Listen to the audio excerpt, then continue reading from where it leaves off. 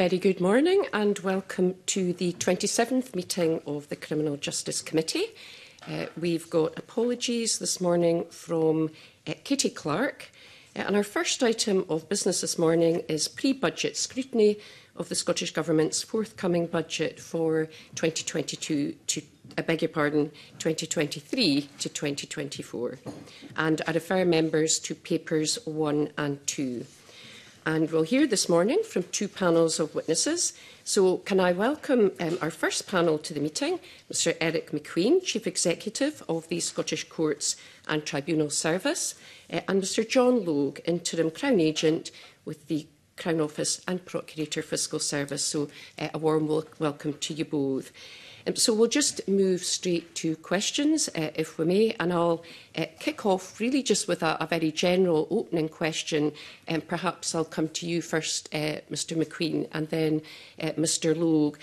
So before we sort of get into kind of more detailed questioning around the sort of specific implications of the indicative flat cash settlement, I'm just really interested in your initial reaction to the Scottish Government's proposal that there may be a flat cash resource settlement for the next few financial years. So I'll maybe come to you first, Mr McQueen.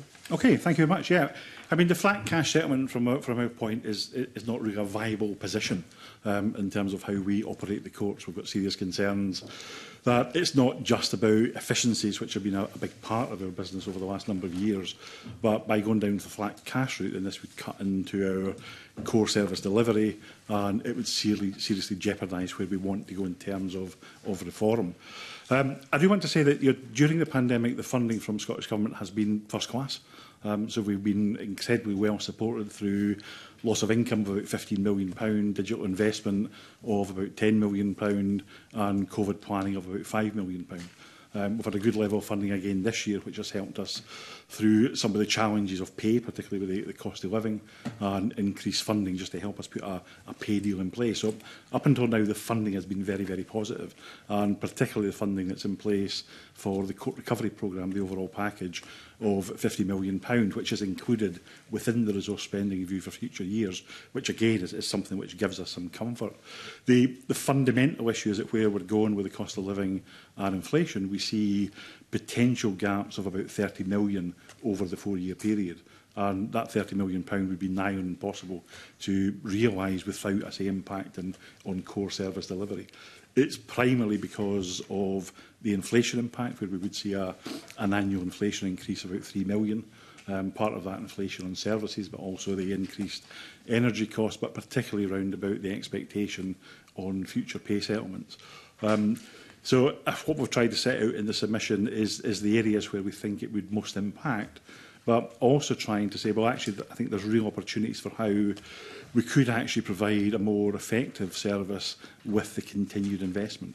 So some of the ideas that are around about reform, particularly in relation to weighted on review of sexual offences, the work that's now been undertaken in terms of the summary case management pilot, and other areas we're looking at round about virtual custodies, the potential of a different way of dealing with domestic abuse cases, are all ways that will provide not just a more effective service and hopefully a more efficient service, but actually a better system for complainers, for witnesses and for accused who take part in it. So we're keen to make sure that this is not an opportunity that is lost and set us back.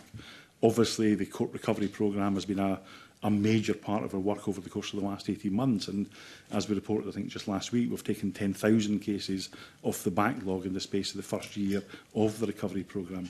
We now want to extend that programme to the next stage, where with summary business now largely coming back on to track, and we expect we'll be back there by March 24, we want to move and expand the programme now and add further courts into the solemn business, both in the High Court and Sheriff and Jury.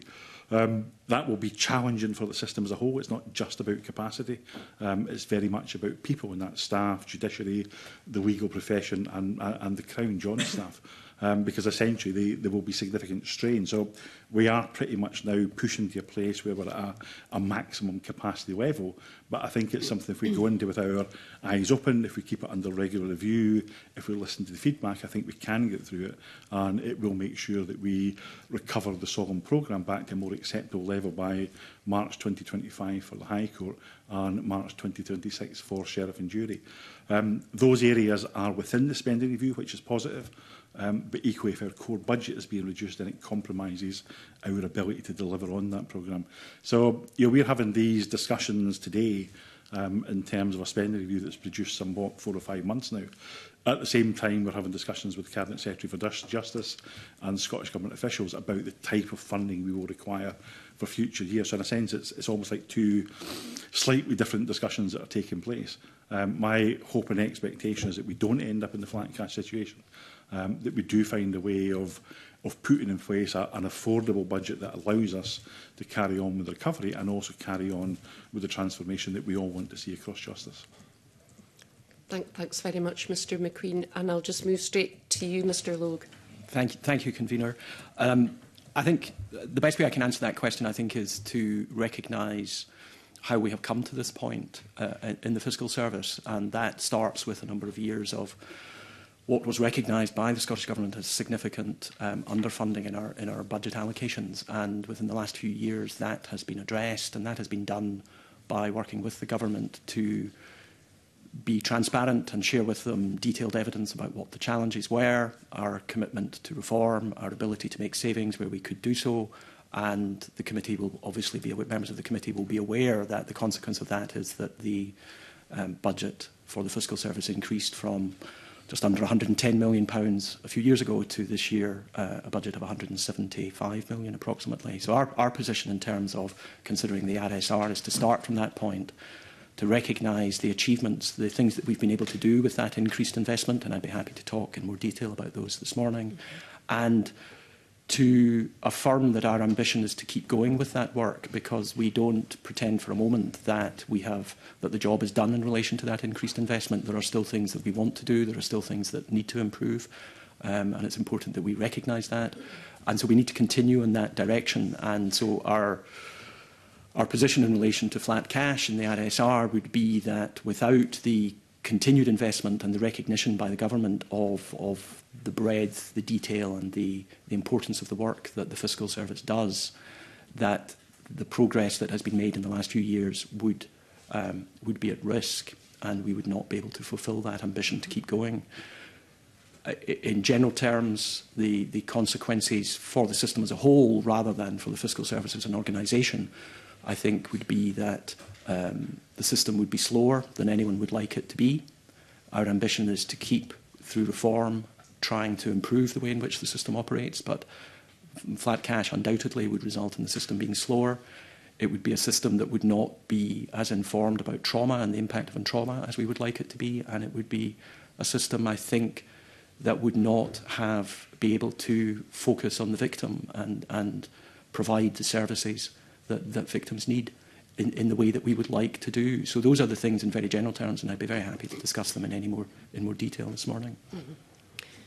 Thanks very much indeed, Mr Logue. So I'm just going to move straight over to members now, and I'm going to bring in Colette Stevenson, followed by Jamie Green. Colette. Thanks, Convener, and good morning. In a similar vein to what you were discussing, the predicted shortfall in funding for the Crown Office out to 26-27 places obviously a significant pressure on meeting your key objectives, and such as the 5-year commitment to clear the COVID backlog, delivery of your staff pay parity award and delivery of the work of the COVID deaths investigation team. How difficult will it be to deliver these commitments? It would be very difficult, because a number of the things that you've mentioned are things that have been specifically recognised as requiring additional funding. So, for example, the Scottish Government has provided funding for additional staff to deal, from our perspective as the prosecutors, with the additional courts required to clear the backlog. So that is something that specific funding has been provided for. Specific funding has been provided for the establishment and expansion of our COVID death investigation team. and specific funding has been provided for the 3-year pay parity deal, which was negotiated with the unions, and we're in year 2 of that, so there is another year of that to go. Those are all things that very specific lines of funding were identified and provided for, and in the absence of that funding, then it becomes very difficult, and I think that's part of the recognition that the government provided in responding to our business case for each of those items, that these things required additional funding.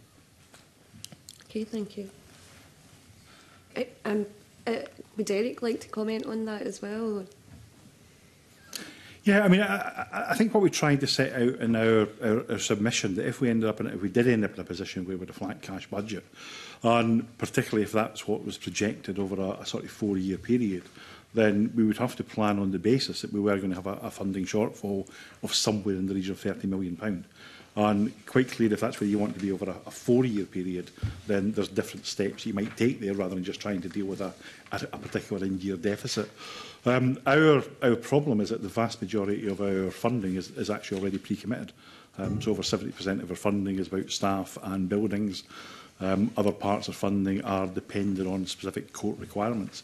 So there's very little areas of our funding where we've got flexibility to turn things down or to release further savings. So without starting to eat into the court programming, without reducing the court programmes, we indicated that potentially reducing summary and civil business by up to 25%, cutting back on the £3 million that goes into the budget to pay for part-time judiciary, and looking at the very unpalatable option of reducing staff numbers. These are the very hard things that we would be faced to consider. These are not things that we are planning for at the moment. Our working assumption is that we will work through the budget considerations with Scottish Government, and we will achieve a settlement somehow that is both affordable and sustainable in terms of our business. But these are the sort of very difficult issues that we would have to consider.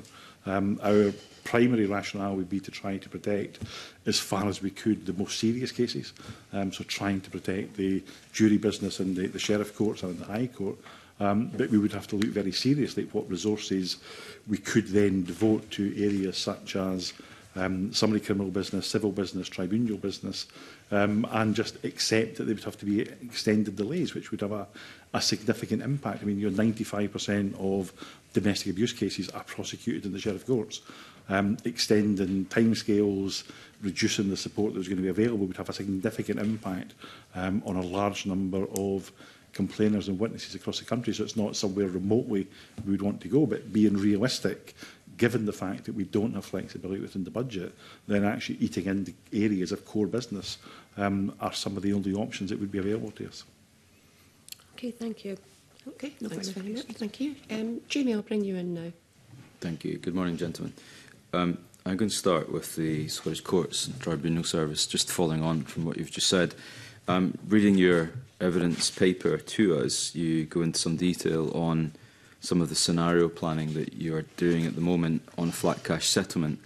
I wonder if you might elaborate on some of those potential scenarios, particularly looking at the reduction in sheriff court sittings by 25%, sounds like quite a lot, reduction in tribunals of 10%, and a closure of potentially 3 or 4 court buildings themselves.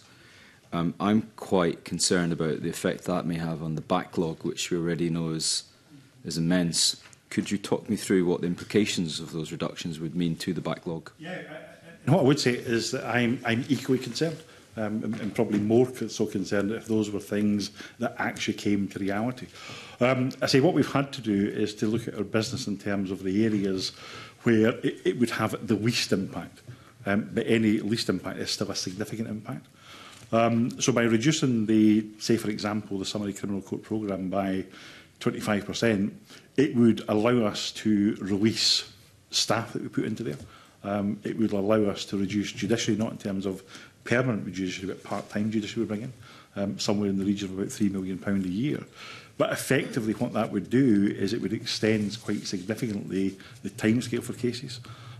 We reckon that it would add to the existing trial backlog somewhere in the region of about 4,000 cases per year.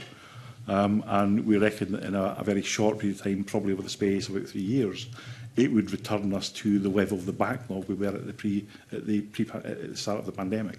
So essentially, it would be a reversal of all the good work that has gone in over the course of the last 2 or 3 years. So I say it's not a scenario we are actively planning for, but it is something we're setting out as being the options that would need to be considered. Similarly, because our budgets are so tight and constrained, one option might be to look at court buildings. Now, we carried out a major review some 8 or 10 years ago of the court estate, and we've got in place what we believe is a court estate that's now fit for purpose for the 21st century.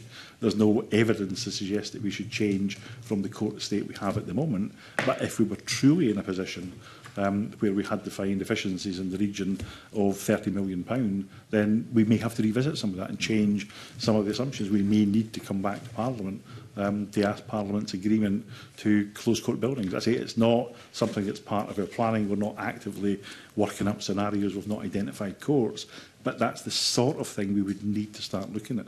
The really important thing about all of these things, even if these were going to be taken forward, they are relatively long-term. So these are not savings that you could just turn around in the space of a few months and simply realise savings. Going down or restructuring the court estate, a reconfiguration of staff would take a significant time to achieve. So even achieving the £10 million savings or gap that's anticipated in the first year, I've got to say today I'm not sure how we could achieve that within 1 year. Just to clarify, so at the moment the expectation is that the backlog of court cases will return to normal levels by, what, 2025, 2026? So for summary criminal business at the moment, our projections are that it will return back to the pre-pandemic levels by March 2024. In some cases, some courts we think that will be a little bit earlier. So that's one area where we have made really good progress. The bulk of the 10,000 cases that came off the backlog have been largely in relation to summary business. So at the moment, that's heading, and we're very comfortable that we will be at that point in March 2024. The solemn business, both in the Sheriff Court and the High Court, is more challenging. Business levels have been increasing. So in the High Court, we used to have an average about 85 indictments coming through a month. The expectation is that will now go up to 100. And I think last month was the first time it hit 100. And in the Sheriff Solemn, we normally had about 450 indictments per month. That's going to increase to around about 600. And probably for a 3-year period. So the level of business and the more serious nature of crime is now being reflected within the courts. So our plan now is to move the resources from the summary programme and add that into the solemn programme. So effectively we will be increasing the capacity in the High Court by around about 40% from pre-pandemic, and in the Sheriff Court solemn by around about 50%. So really maxing out the capacity that's available to make sure that within the High Court we can return it to a reasonable baseline level by March 2025, and in Sheriff and Jury cases return it to that baseline in March 2026. That's on the current funding scenario, but on a flat cash settlement, that would be what, 2026, 2027, 28? On the flat cash settlement, there's two things it would depend on. So one, there's a flash cash settlement, but also within the resource spending review, there's a commitment to continue with the £50 million funding for the recovery programme.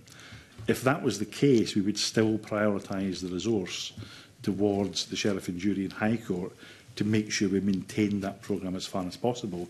The area which would see the biggest impact would be summary criminal business, where what we would see is an escalation in terms of the outstanding trials, potentially taking us back to where we were at the start of the pandemic.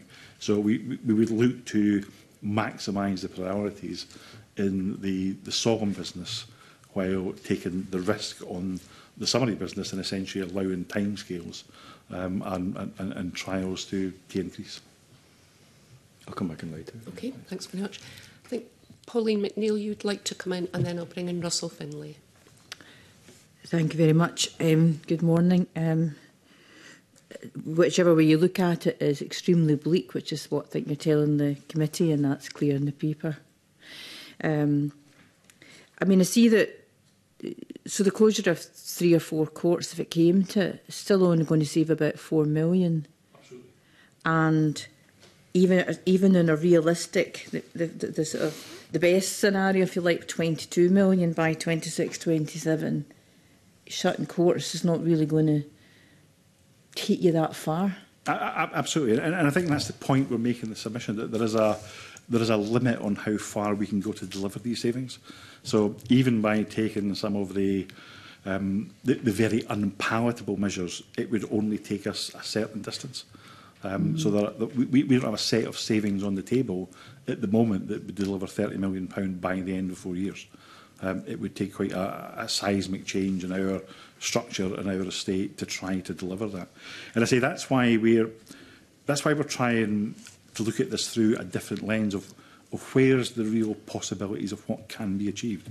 So there's two major things that are coming along. One, the Lady Dorrian's review of sexual offending, which could quite dramatically change the way that sexual offences cases are dealt with. But really importantly, the work that I know John's been heavily involved in leading is the summary case management pilot, where fundamentally this is about trying to address the significant churn that exists within the system. So we are still in the position where in the last year there was something in the region of about 33,000 guilty pleas in terms of summary cases, which resulted in intermediate diets being set, trials being set, witnesses being set for only 5,000 trials to proceed. So there's 31,000 cases which have caused an enormous amount of work, where eventually the case actually pled guilty. So the whole point of the summary case management pilot is to identify how we can exchange information and disclosure at a very early stage, how we can have active case management and make sure that cases are only being set, or trials are only being set, for cases that need to be resolved. So there's a tremendous amount of work going on at the moment to actually drive out efficiencies, and we need to make sure in terms of the budget settlement that we don't end up in a position where we can't take forward some of the things that are going to have real long-term benefit. Now, this could quite have enormous savings. On an annual basis, there's something in the region of about 400,000 witnesses cited for cases. Very few of those actually end up giving evidence. Only 1 in 10 police officers cited to give evidence in a summary trial is required to give evidence. So there's an enormous scope here to make real savings and change quite significantly the whole system costs in terms of the way that summary case management is managed. I say that's why we're keen that we keep a very strong focus on the good things we can do to change and reform the system, and try to avoid getting up in a position where it's just simply about budget cutting and doing things which are not in the interest of the system or the interest in justice, like closing courts or like reducing court sitting days or cutting staff. That's not where we want to end up. So would it be fair to say, based on what you've said, that quite often when you make reforms, you need to spend money at the beginning in order to save money at the end? Would it be your position that that's something that the government should consider? I know there's the 50 million for recovery, yep, but even funding the reforms at the beginning, even if the savings, you could demonstrate that savings could come, towards 26, 27, would that be fair? Absolutely, yeah. I mean, that's the whole premise of our approach and discussion with government at the moment, is that let's try to avoid getting just simply sammy slicing of budgets, but getting into a position where we're making investment in things which will make a tangible difference. And I say not just for the efficiency of the system, but for the benefit of all the participants within the court system. And the summary case management pilot, I think, is an excellent example of that. So I wanted to ask you about, you said, for example, reforms around the Lady Dorrian review, single judges, etc. And there's a number of innovations that you've mentioned. What can you say to the committee about? So my concern around that would be that particular proposal was in order to try and reduce the delay and recover. Yep. That's Lord Advocate's position. So many women and children are waiting as victims' cases to be heard in court. So that would allow to make some progress. But how as a committee could we judge whether or not the decision to reform such as that wasn't simply being done for financial savings? Yeah. And you see where I'm coming from here. It's all very well, innovating the system to make it more efficient. But I would be deeply concerned if we were making reforms just to save money that wasn't, in the interests of justice. And that's kind of where I would exactly share those exact same concerns. And I don't think that's the intention at all. So the Lady Dorrian's review of sexual offending was not at all to do with financial constraints, but it was about changing the whole experience for complainers and victims in rape and sexual offence cases. And that's been the whole drive behind it. I think the byproduct, if we end up with a system that's more efficient and more effective, then there's a benefit in terms of the overall funding situation. But that, as you say, shouldn't be a driver. The driver is exactly the driver that Lady Dorian set out at the start of reviews. And similarly, in terms of the summary case management pilot, the driver here is not about saving money. The driver here is about efficiency and effectiveness of the system, making sure that we make the best use of resources available to us. We limit the number of cases that get set for trial to those that genuinely need a trial to resolve them.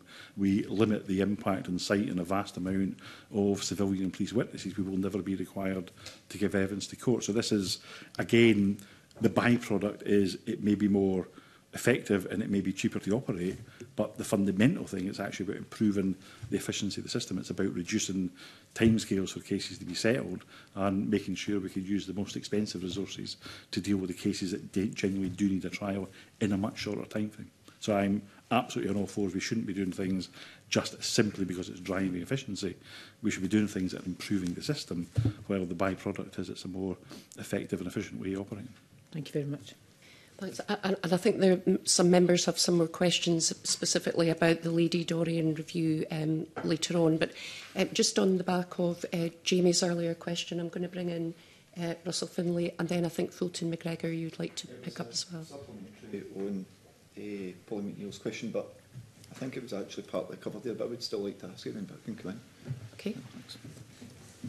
Okay. All right, okay. Yeah. Thank you. In the letter from the court service, I see there's projections around the proposed settlement with a realistic funding gap totalling about 60 million over 4 years, with a pessimistic projection of over 81 million. And we know that inflation is running both in Scotland and the EU and the US at around 9–10%. So hopefully this will not come to pass and will be more like the optimistic projection rather than these two other scenarios. Yeah, just to clarify, those are not individual years, but that's a cumulative effect. Yes, that's the 4 year total. Yeah, so the 30 million is the total of the 4 years. Yes, yeah, yeah, indeed. Now, given the financial pressures, even the most optimistic projection, and given the backlog that already exists, has there been any discussion between the court service and the Crown about dealing with the summary cases more efficiently in terms of non-court disposals, which is a direction of travel in the justice system anyway, but specifically in light of the budget pressures, has that been talked about? And I suppose both of you could answer that. Yeah, I mean, certainly it's something that we've put in the submission as something that's certainly worthy of looking at. So are there more opportunities for diversion initially even from police? So in terms of initial reporting, are there opportunities for the police to divert cases without going through prosecution? And in terms of alternative courts, are there options in terms of different work orders or fiscal fines that could be considered? Quite clearly during the pandemic, the opportunities for these were much more limited. But I think it's certainly something that's fair to consider. I think, and John can speak from the Crown's perspective, I think part of the issue is there has been probably a quite significant reduction in the types of cases at the very lowest level that normally would have attracted these types of disposals. There does seem to be, while there's less cases coming through the summary side, they do seem to be of a more serious nature. And I'd say the biggest predominant factor in terms of summary business presumably drug possession is domestic abuse. Yeah, but no longer. John, I think it's probably more apt for you to answer that one. Thank you. I think, Mr Finlay, the way I would answer that question is to provide the committee with reassurance, and I think you should have had this from correspondence throughout the course of the pandemic, that the change in the emergency legislation, which introduced a higher rate of fiscal fine, has been used proportionately in a relatively small number of cases. And I think the committee received regular updates in relation to the data that demonstrates the way in which those increased powers have been used by prosecutors. I think it would be wrong to imagine that the answer to the backlog is to suddenly transfer cases out of court that should be in court, and they're there because it's right that they're in court. It would be wrong as prosecutors to start doing different things with those cases just because there is a backlog. There are other ways in which we are working very hard to address the backlog.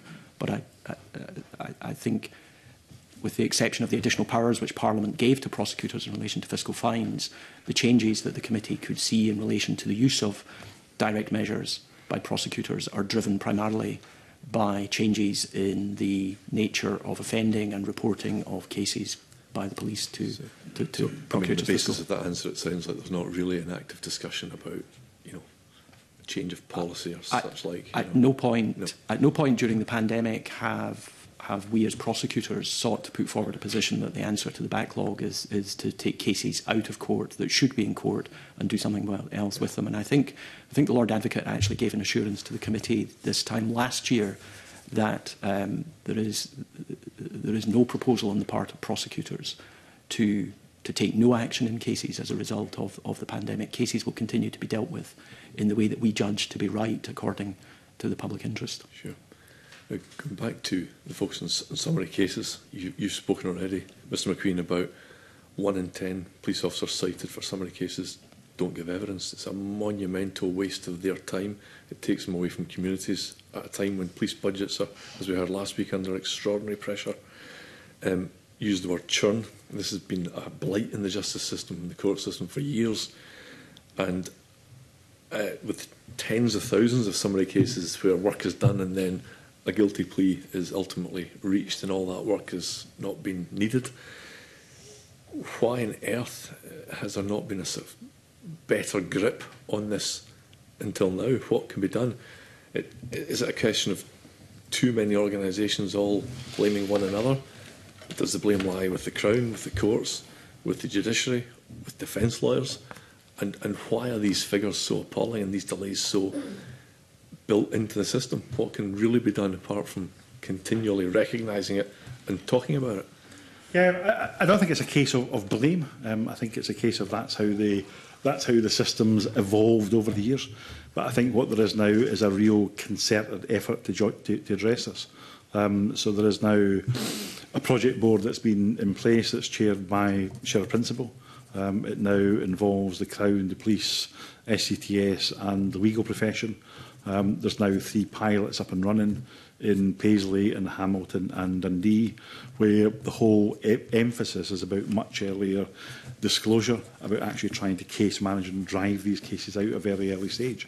The very early results, just based on the first few months of the pilot, are showing quite a positive income in terms of increased guilty pleas coming through in all of those courts by increasing the first month of between 8 and 13 percentage points. John sits on the project board for it. John, I don't know if there's anything else you want to say about some of the early progress we're starting to see. Yes, very, very happy to expand on Eric's answer. I think the answer to your question, Mr Finlay, is that there have been attempts for a number of years in the justice system to deal with the very issues you're talking about. This is not something that's been ignored by any means. The issues you've described have been properly recognised and action has been taken. Things that have helped with that in recent years have been better use of digital technology, and I'll say a little bit about that in relation to the particular pilot courts in a moment. But I think it's also fair to recognise that the pilots, which started in September of this year, are actually an update and a modification of a reform which started in January of 2020, and you don't need me to explain to you in any detail why that had to come to a sudden stop in February of 2020. So, but the time during the pandemic was not wasted, and that was the point at which I became involved in the project. And Eric is right to indicate that one of the significant changes this time is that the project is led by the judiciary. And I think that's made a very significant difference to this, because I think not only does it give the judiciary a role in relation to the shaping of the reforms and how they're to be implemented, I think it also, going back to Pauline McNeill's question, I think should give the committee confidence that these are not reforms designed to save money. I am confident the judiciary in Scotland would not be interested in reforms to save money. They are interested, as the law officers are, in reforms which make the system work better. And these pilots undoubtedly are indicating, even after only now 2 months, September and October, very, very encouraging signs of progress. And so, for example, in relation to the number of police witnesses cited, which I think was one of the issues of concern you highlighted, Mr Finlay, in one of the pilot courts, the number of police witnesses that we as prosecutors had to cite to come to give evidence in trial dropped by 50% in 1 month. Now, my challenge, I think, to the justice system as a whole is to imagine that type of benefit scaled up in every court across the country every month of the year. This is a pilot, a reform which offers, I think, one of the most significant opportunities for really improving the way in which the courts work, in my experience of almost 29 years as a Procurator Fiscal. And I think it's right, even though they're not represented today, but you heard from Police Scotland last week, I think it's right, I think, to pay tribute to the role of the police in those reforms, because the way in which this reform is being introduced, and again I'm going back to a point that Pauline McNeill was making, this particular reform is not one that is being driven by increased investment by the government. This is not a reform that requires additional money to be spent. This is something about changing the way the courts work and the people within the courts work. That's about doing things differently. So from the point of view of the Fiscal Service, we have not received any additional funding to make this reform work. We are finding ways of reallocating our attention and our people in order to make this happen. But Police Scotland have also done the same.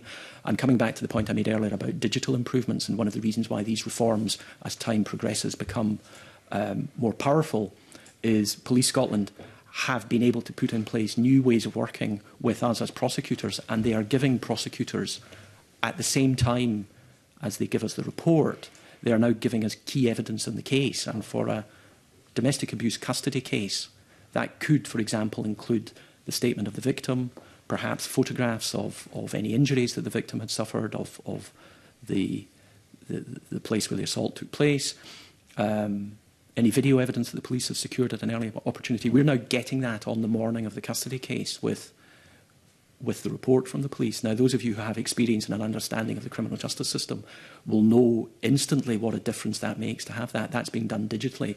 That wasn't available in January 2020. It certainly wasn't available before that. So it's an interesting example of why I think time has not been wasted, but we have been able to take advantage of unexpected developments and interruptions, use that time well, and take advantage of other opportunities that come through better use of digital technology. The consequence of that is, in September, we received just over 300 pieces of digital evidence from the police through a digital secure website. Now, that previously would have been evidence the police would have to have burned onto a disk or onto a pen drive. That's 300 pen drives and disks that have to be moved around. They have to be brought to us. We don't get them at the time of the report. We don't have them for the case calling in court. We then have to copy them. We have to then hand over these things to the defence. That's all gone in these pilots. That potential is hugely significant and becomes an important part of how not only we can improve the system, but actually we can demonstrate to you and to the government and to the public that actually it is still possible, despite the wider difficulties at the moment, to make real improvements in the way that the courts work. And finally, going back to the point that Pauline McNeill made about how do you demonstrate, how do you as a committee have confidence it's working? I think you can have confidence not only from that early reduction in the number of police officers being cited, but more cases being resolved at the beginning. That's fewer cases having to be prepared for trial, fewer witnesses being cited. That's an immediate outcome within days or weeks of the case starting. That has to be better for the victim. It has to be better for the accused themselves and the court when they're sentencing the accused. To be able to do that at a point that is proximate to the offence having taken place must be a more effective way of dealing with it. So all of that is an attempt, I think, to answer your question that yeah, sure. this is not something that's been ignored It's not something that's been left. A lot of work has been done. It started in September, and I think the potential is enormous. Yeah, I'm sure we're all looking forward to seeing the statistics around the pilots and seeing how it works out. Just very quickly, coming back to the point I think Pauline raised about the 7,000 COVID deaths being subject to investigation. Now, there's a unit that's been set up to deal with that. It's not presumably the same as a full FAI for each death. Is that correct? And if so, is there any sort of public outcome in relation to these deaths? The work of the unit, which is still being set up to and by what I mean by that is it's being expanded. The Scottish Government provided additional funding in the current year of about £2 million to allow us to expand it to the point where we feel confident that it will be of the right size to deal with the scale of the increased reporting of deaths. That team will, as we would with any other death investigation, the conclusion of the investigation could result in one of a number of outcomes, one of which may be that there is no further investigation required, and the role of the team and the investigators is then to communicate that to the nearest relatives of the deceased. It may be that there could be a fatal accident inquiry, and again there would be communication with the nearest relatives and interested parties in relation to the fatal accident inquiry. We will ensure that there is transparency in relation to the work of that team over the coming 2 years. We indicated to the government that we thought the work of this team would carry into the next financial year, 23-24, and the following year. The funding has been provided for this year, and it remains part of the budget discussions for next year for us to have that discussion with the government about the need for that work to continue. To give you an idea of the scale of the work, we are aiming to build a team that will have between 90 and 100 members of staff in it. Not all of them are lawyers, but many of them are, and the Lord Advocate has appointed 2 senior counsel to provide direction to some of the more complex investigations which are being carried out. So I think your question about the outcomes being public, we will, insofar as we can respect obviously the privacy of individuals and families, we will be transparent about the work that team does. Sure, thank you. Okay, thank you Very much. Cheers. Thanks very much. Before we move on to other areas of questioning, I wonder if I can just stay with you, Mr Logue, and just pick up on a point that Mr McQueen made earlier in relation to the bulk of budget being taken up with staff costs. And I assume that that's a similar position in the Crown Office and Procurator Fiscal. And I suppose I'm interested in what the kind of options or scenarios might be that you're looking at going forward in terms of budget, however sort of difficult they may be, and whether there are implications in maintaining staff costs, but having to adjust things like perhaps recruitment, pay freeze, that type of scenario. So just interested to bring you in on that particular question. Yes, thank you. The position is very similar for the Fiscal Service as it is to the Court Service. I think the latest figure is that about 76 to 77% of our budget is spent on the staff that we have. Now, I think it's important, linking into the point I made at the beginning, to recognise that our staffing complement has grown from somewhere just under 1,600 members of staff to, I think, in April of this year, 2,200 members of staff. These are full-time equivalents. That's a very simple demonstration of the consequence of the investment. That's required a lot of recruitment effort on our part, a lot of training and investment, bringing people into the organisation and equipping them. The remaining 23 to 24% of our budget is taken up with the costs of providing forensic pathology and toxicology, the cost of running our estates. They're roughly 5 to 6% each of our budget. Those are the 2 largest non-staffing expenditure items. And beyond that, you are then looking at contractual spend, for example, in relation to all of the costs that go with running an organisation spread around the entire country, plus the costs of operating our operational casework, the cost for witnesses and the cost of preparing and investigating cases. It will be obvious, I think, from that if we find ourselves in a situation where our budget does not allow us to continue operating in the way that we have been for the last 2 or 3 years, the only control that we have over our costs is to reduce our recruitment. And that, as a consequence of there being no compulsory redundancies, means that you are responding to staff who choose to leave for a number of different reasons, and they don't all leave from one place or at one time, and so you end up with gaps opening up in different places. It's a very, very poor way to respond to a change in the shape of your workforce. You're not doing it in a planned way, in the way that we've been able to plan our increase. And so that inability to recruit would be the most significant implication, I think, of a funding level that doesn't meet the very particular needs that we've discussed. So just picking that point up then, what would be potentially the impact of that recruitment freeze? In what sense do you mean impact? I suppose on service delivery, essentially. So if the consequence of that is we can't change the work we deal with. Mm-hmm. If we have fewer staff, that means fewer staff having to handle the work that previously was dealt with by a larger group of people.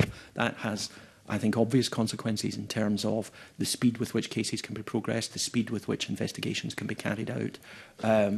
Frankly, it would inhibit us and prevent us probably from doing the sort of things that we would like to be able to do in the next few years around expanding our contact with victims.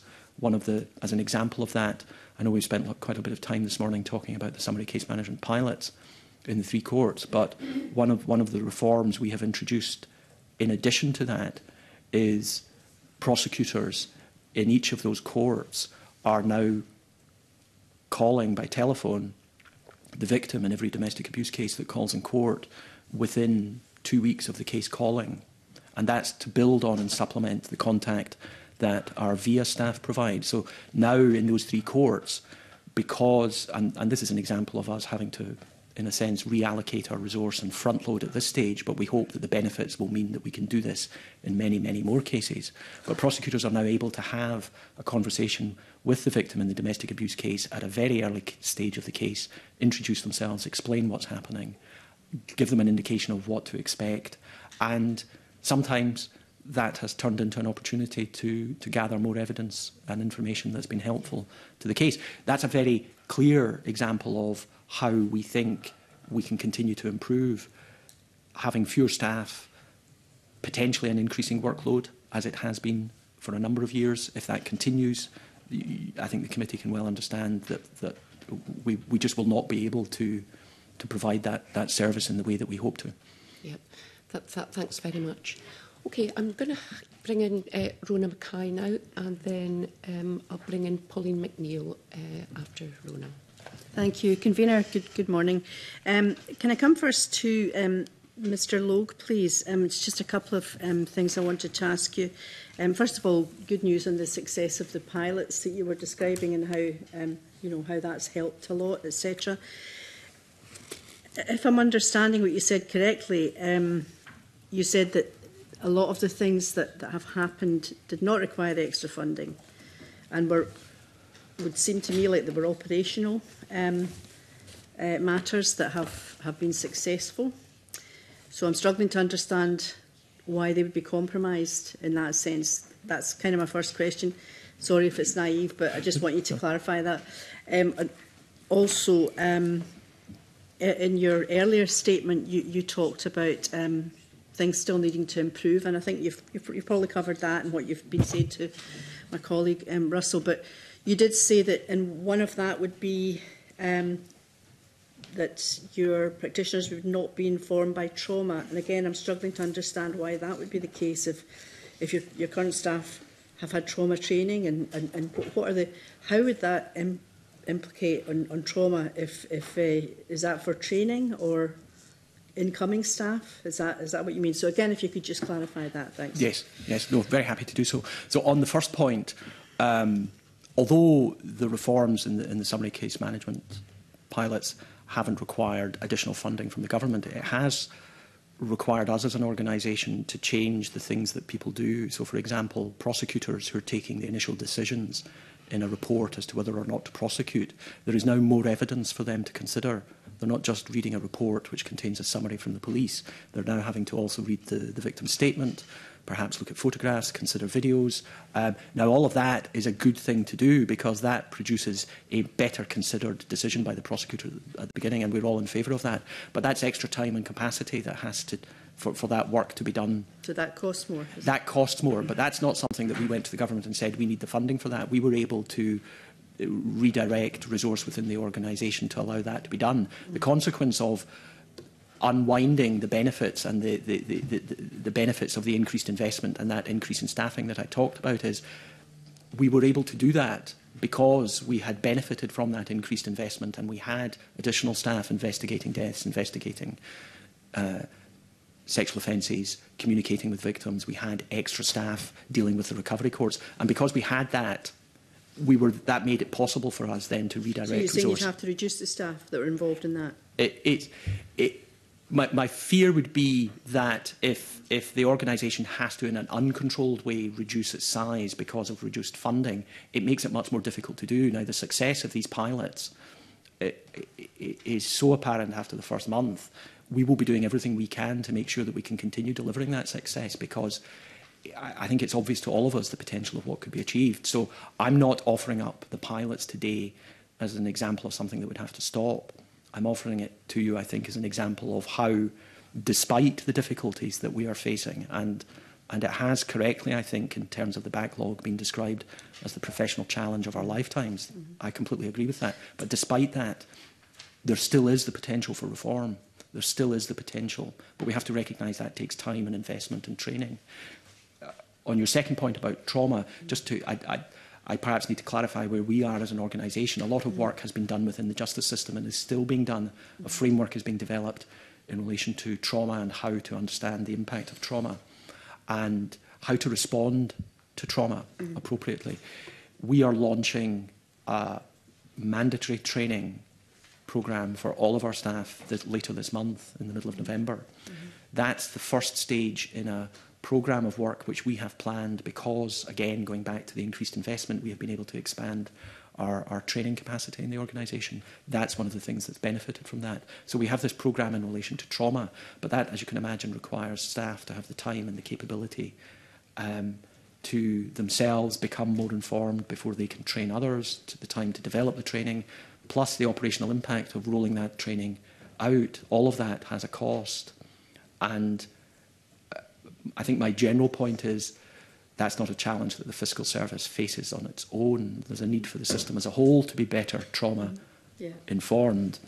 But it seems to me that as a perfectly legitimate ambition for the system to have, it's the sort of thing that becomes much more difficult to do if there is uncontrolled reduction in resource across different parts of the system. So I hope I've explained why it makes it more difficult. I hope I've also been able to give you a little bit of an understanding where the Fiscal Service is on that process. It's not an immediate thing. Yeah, it's long term. It's a long term. I mean, I'm no expert in the matter, but my understanding is this is going to take some time for everyone in the system to be better informed and to understand how they then respond with the knowledge of trauma in relation to an individual. Okay, thank you. If I could ask Mr McQueen, just going back really to Pauline McNeill's point about the key reforms in Lady Dorian's review, I'm keen just to explore a bit on how that would and why that should be impacted, and to ask you, do you have a separate budget for those reforms, and has that been evaluated, and did you receive money to implement these reforms? Have you already received that, and are you now saying you couldn't use that money for that? So I know it's a very basic question. If you could maybe just clarify. I think it's fair to say that the implementation of Lady Dorian's reforms is still in the fairly early stages. So Scottish Government are now trying to look at the overall implementation. So there is now an implementation group that's been formed. I think they had their initial meetings over the last few months. So what they're trying to do now is to set out the the programme of change that is now required. Not all of the change requires legislation. So there's some parts of Lady Dorian's reforms which can be taken forward, some operational changes, so that's now been looked at. The aim then is to look at what aspects require the legislation and bringing that then forward before Parliament. At that stage, they'll be looking at the overall cost and allocating budgets. So budgets haven't yet been allocated for the implementation of it. So this would be additional funding that would be on top of the budgets that we're already talking about today. Okay, and would that not be a sort of operational priority decision for you to make once you get your lump sum? It would be an absolute priority, and it's certainly one of our top priorities. Our funding works in the way that part of our funding comes from government. So as part of the budget bill we get, in terms of resource, we get the best part of 100 million a year comes through as part of our funding. We also retain civil income and a certain amount of criminal fines, which is about another 46 million. A big part of our funding, and potentially anywhere in a given year between 20 and perhaps 50 million, comes from government in terms of in-year funding. So that's funding to support specific legislative changes, to support reforms. So on top of the budget, there's an ongoing discussion with government about when additional funding is required for further changes. So, for example, we're in discussion with government at the moment about extending evidence by commission suites across the whole of Scotland. So we've got 4 mayor centres now where we have suites in place. We want to expand that, so there's evidence by commission suites available in each of the sheriffdoms. So on top of the budget discussions we're having at the moment, we are discussing with government about funding coming through at some stage next year that would allow us to expand that evidence by commission capacity, which is a key part of Lady Dorian's review. So no budgets have been allocated as yet. Part of the big change would come when legislation change comes through, but we are discussing incremental funding elements come through to take forward the parts that can be achieved without legislation. And would it be fair to say, and it sounds like you know where you want to go and what you want to do, would it be fair to say then that your concerns lie really around, the budgetary concerns lie around staff? I know that's an overview, but staff and inflation are our two major worries. So most of the issues in terms of the funding gap are driven by cost of living pay increases for staff and the concerns about inflation and energy costs. So these are issues which in recent years have been funded by government as part of the settlement. So in terms of the budget for 22-23, we were given an extra 4.2 million by government, which offset the pay costs and offset the inflation costs. Essentially what we need for the remainder of the period is for that same process to continue. Where we're properly funded for inflation and pay, and that on top of that we're properly funded for the reform programmes and the changes that come through, such as Lady Dorian's review. Okay, thank you. Thanks, Convener. Thanks very much. I'll bring in Pauline McNeill and then I'll bring in Russell Finlay with some more questions. Pauline. Thank you very much, Convener. So I think you've answered all the questions in relation to trying to understand, the innovations and reforms, etc. And obviously some required legislative change. Some of those proposals are controversial and may not see the light of day, but anyway, that's for another day. I'll be honest, I'm slightly clutching at straws here when I ask you this question, but it's in my mind. I mean, it seems to me that obvious that if the government put a bit more money up front now, then some of these changes at least can bring savings, even without potential staff reduction or no compulsory redundancies, for example.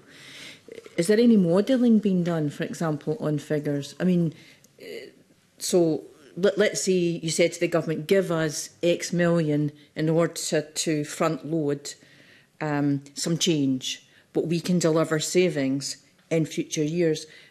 Is that kind of discussion ongoing? And the reason I'm asking that question is because our job, should we choose to try and suggest something to the government, is to say we're concerned about this and therefore we would propose.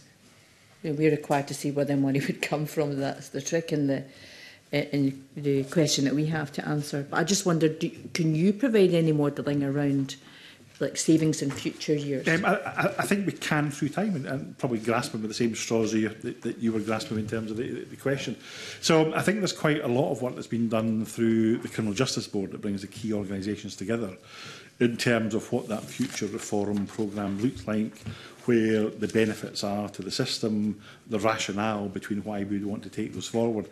I think the stage that we're now trying to get into is understanding properly what the cost benefits are. So I think this is the whole point you're talking about in terms of modelling. So why would you take forward a certain thing? Fundamentally, you'll take it forward because it's making an improvement to access to justice and delivery justice, but also recognising where are the financial benefits and financial advantages of making investment in one area over another at this particular time. So I say that's part of the thinking now that will be taking place within the Criminal Justice Board to help us look at what that longer term investment is going to be needed from government. Thank you. Okay, thanks very much. Okay, I'll bring in Russell Finlay now. Yeah, thank you very much. I've got two separate questions, one for each of you, not connected to one another. The first one is for the court service. Now, in your letter, you refer to the income that's generated in the region of £46.5 million in the current year from civil court business. And you may recall that I wrote to you earlier this year about a court press agency which accesses certain information for an annual fee. This was a fairly nominal fee of £350 per annum.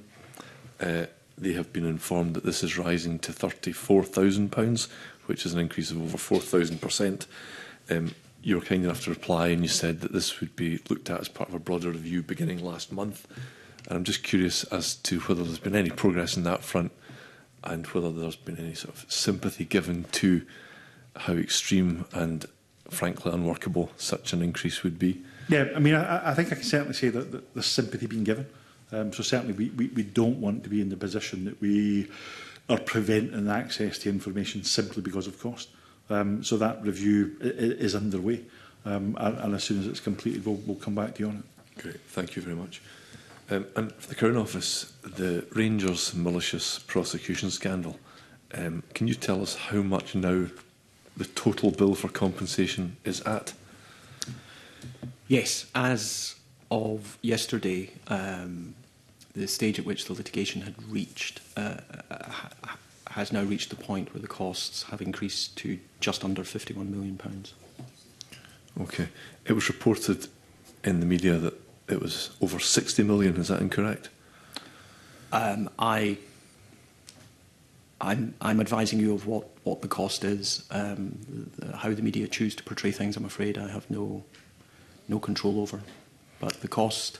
Or it may be there's further costs expected or have been agreed to, but the money's not going out the door. Or... There's a degree of... there's always a degree of speculation about such matters, and I recognise that. But I'm afraid the general position remains as it was explained to you before by the Lord Advocate, that you'll understand there is still ongoing litigation, and therefore that limits what I'm afraid I can say. But as of yesterday, the litigation had reached the stage where I'm now publicly able to confirm. And one very important point of clarity, given the budgetary pressures in the Crown Office, the government's commitment to meet the cost of is it all compensation, or is it only up until this point and the rest of it is up for discussion, or is it an open-ended?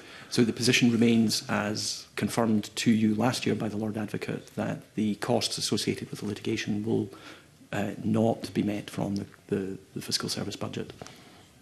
And that includes any additional compensation that may arise from the same matters?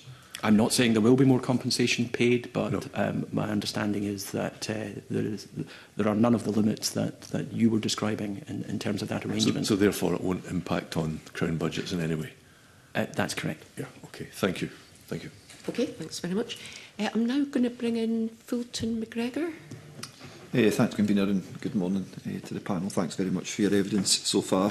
I had looked to come in as a supplementary earlier on Lady Doreen's work, which of course the committee is very interested in and very supportive of, but I think it's been covered, and I'm glad actually, Convener, that you didn't bring me in because I'd have been stepping on my colleague Ronnie Mackay's toes. So thanks very much for that, but it's just, I just wanted to clarify that point. I've got two broad questions, not not really related. The first, I was looking for a wee comment on if you've got any idea what you might see as the impact of the revenue raised through fees in civil court cases if the current inflationary cycle continued beyond 2023. What impact do you think that could have overall? There's a potential we could see an increase in civil cases. I mean, normally when there are financial challenges where things are tightened, then it can tend to increase litigation. I think that's been seen in previous times where there was financial crises. At the moment, we're not seeing this because obviously it's still at the very early stages. The civil business at the moment is probably slightly behind where it was at the pre-pandemic level, but equally that has been a continuing trend for quite a number of years now. It does seem to have bottomed out at a level over the last sort of 4 or 5 years. So yes, I think there is the potential, depending on where the financial crisis goes and how that drives litigation. I guess the question I've got, though, is something that you mentioned earlier about the service would continue to prioritise the criminal cases, and particularly the most serious. And I think everybody would agree with that. You wouldn't have any argument. But it does the sort of that it does imply that civil stuff might then take more of a back seat, if you like, for want of a better expression. But of course, the civil cases is a revenue stream for you as well. So that's the stuff that would take the back seat, but that's also a revenue in an already constrained budget. So has that been thought how that could actually play out? Yeah, I say at the moment what we put at the table is the options that we'd have to consider in detail in terms of what the impact would be, how we would take those forward. It's quite clear that if we had to restrict some of the capacity we put to civil business, then it would elongate some of the timescales. The timescales in civil business are pretty good at the moment. So it could be that there could be an accepted position where some civil cases were going to take slightly longer, but at the same time, it's the point John was making earlier in relation to criminal business, civil business, that in criminal business that we are continue to drive change and innovation in the way we're doing civil business. More and more civil business now is moving online.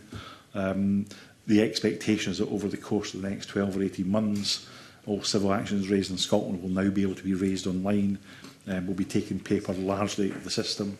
There's new case management process coming in to actually improve the system. So we'd actually hope that where we're arriving at a point, a civil business is a system that is modernised, that is more efficient, that actually taking some of that capacity out in future years might not impact on the same way that it would do on somebody criminal business. So it is about the modelling we need to do, look at these two things as a whole. Okay, thanks very much for that. The other area I wanted to ask about is something that I've asked the other witnesses we've had on in previous panels as well, and that's about how, I suppose it's the play between the whole justice sector. Obviously we're going to be hearing from the prison service a wee bit later, another key player in that, but do you have when you're taking into account budget decisions and ideas, do you take into account some of the stuff like you might have heard from the police and the fire service, for example, last week? You might hear later from the prison service about how all that's going interlinked and how, if they're all getting a flat cash settlement, absolutely. How does that impact on yourself? Yeah, I think in all honesty, that's probably the biggest beneficial change that I think we've seen from the pandemic particularly, about the interaction, about the collaboration, about the openness. So the Criminal Justice Board got formed in the very early stage of the pandemic that brings together the key organisations, and we continually now almost on a fortnightly basis share the challenges we're being faced, share the impact of reform and innovation, look at it from different perspectives, and fully take into account the impact of different organisations on things that we're driving forward.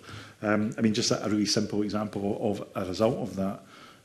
We've now put in place a process in the High Court where police and expert witnesses can give their evidence remotely. Now, there's no significant benefit to the courts out of that, but obviously there's a significant benefit to police and expert witnesses. So hearing from the police about their pressures, their constraints on managing offer time, the impact on on overtime, we've been able to put in place quite a straightforward solution, which has immediately benefited the police. So that's a very low-level example, but I think it's a good example of the way we are sharing, listening and reflecting on what we can achieve. But equally, I would extend that to the legal profession. I think in the past, our relationship with the legal profession probably wasn't the best, to be quite honest.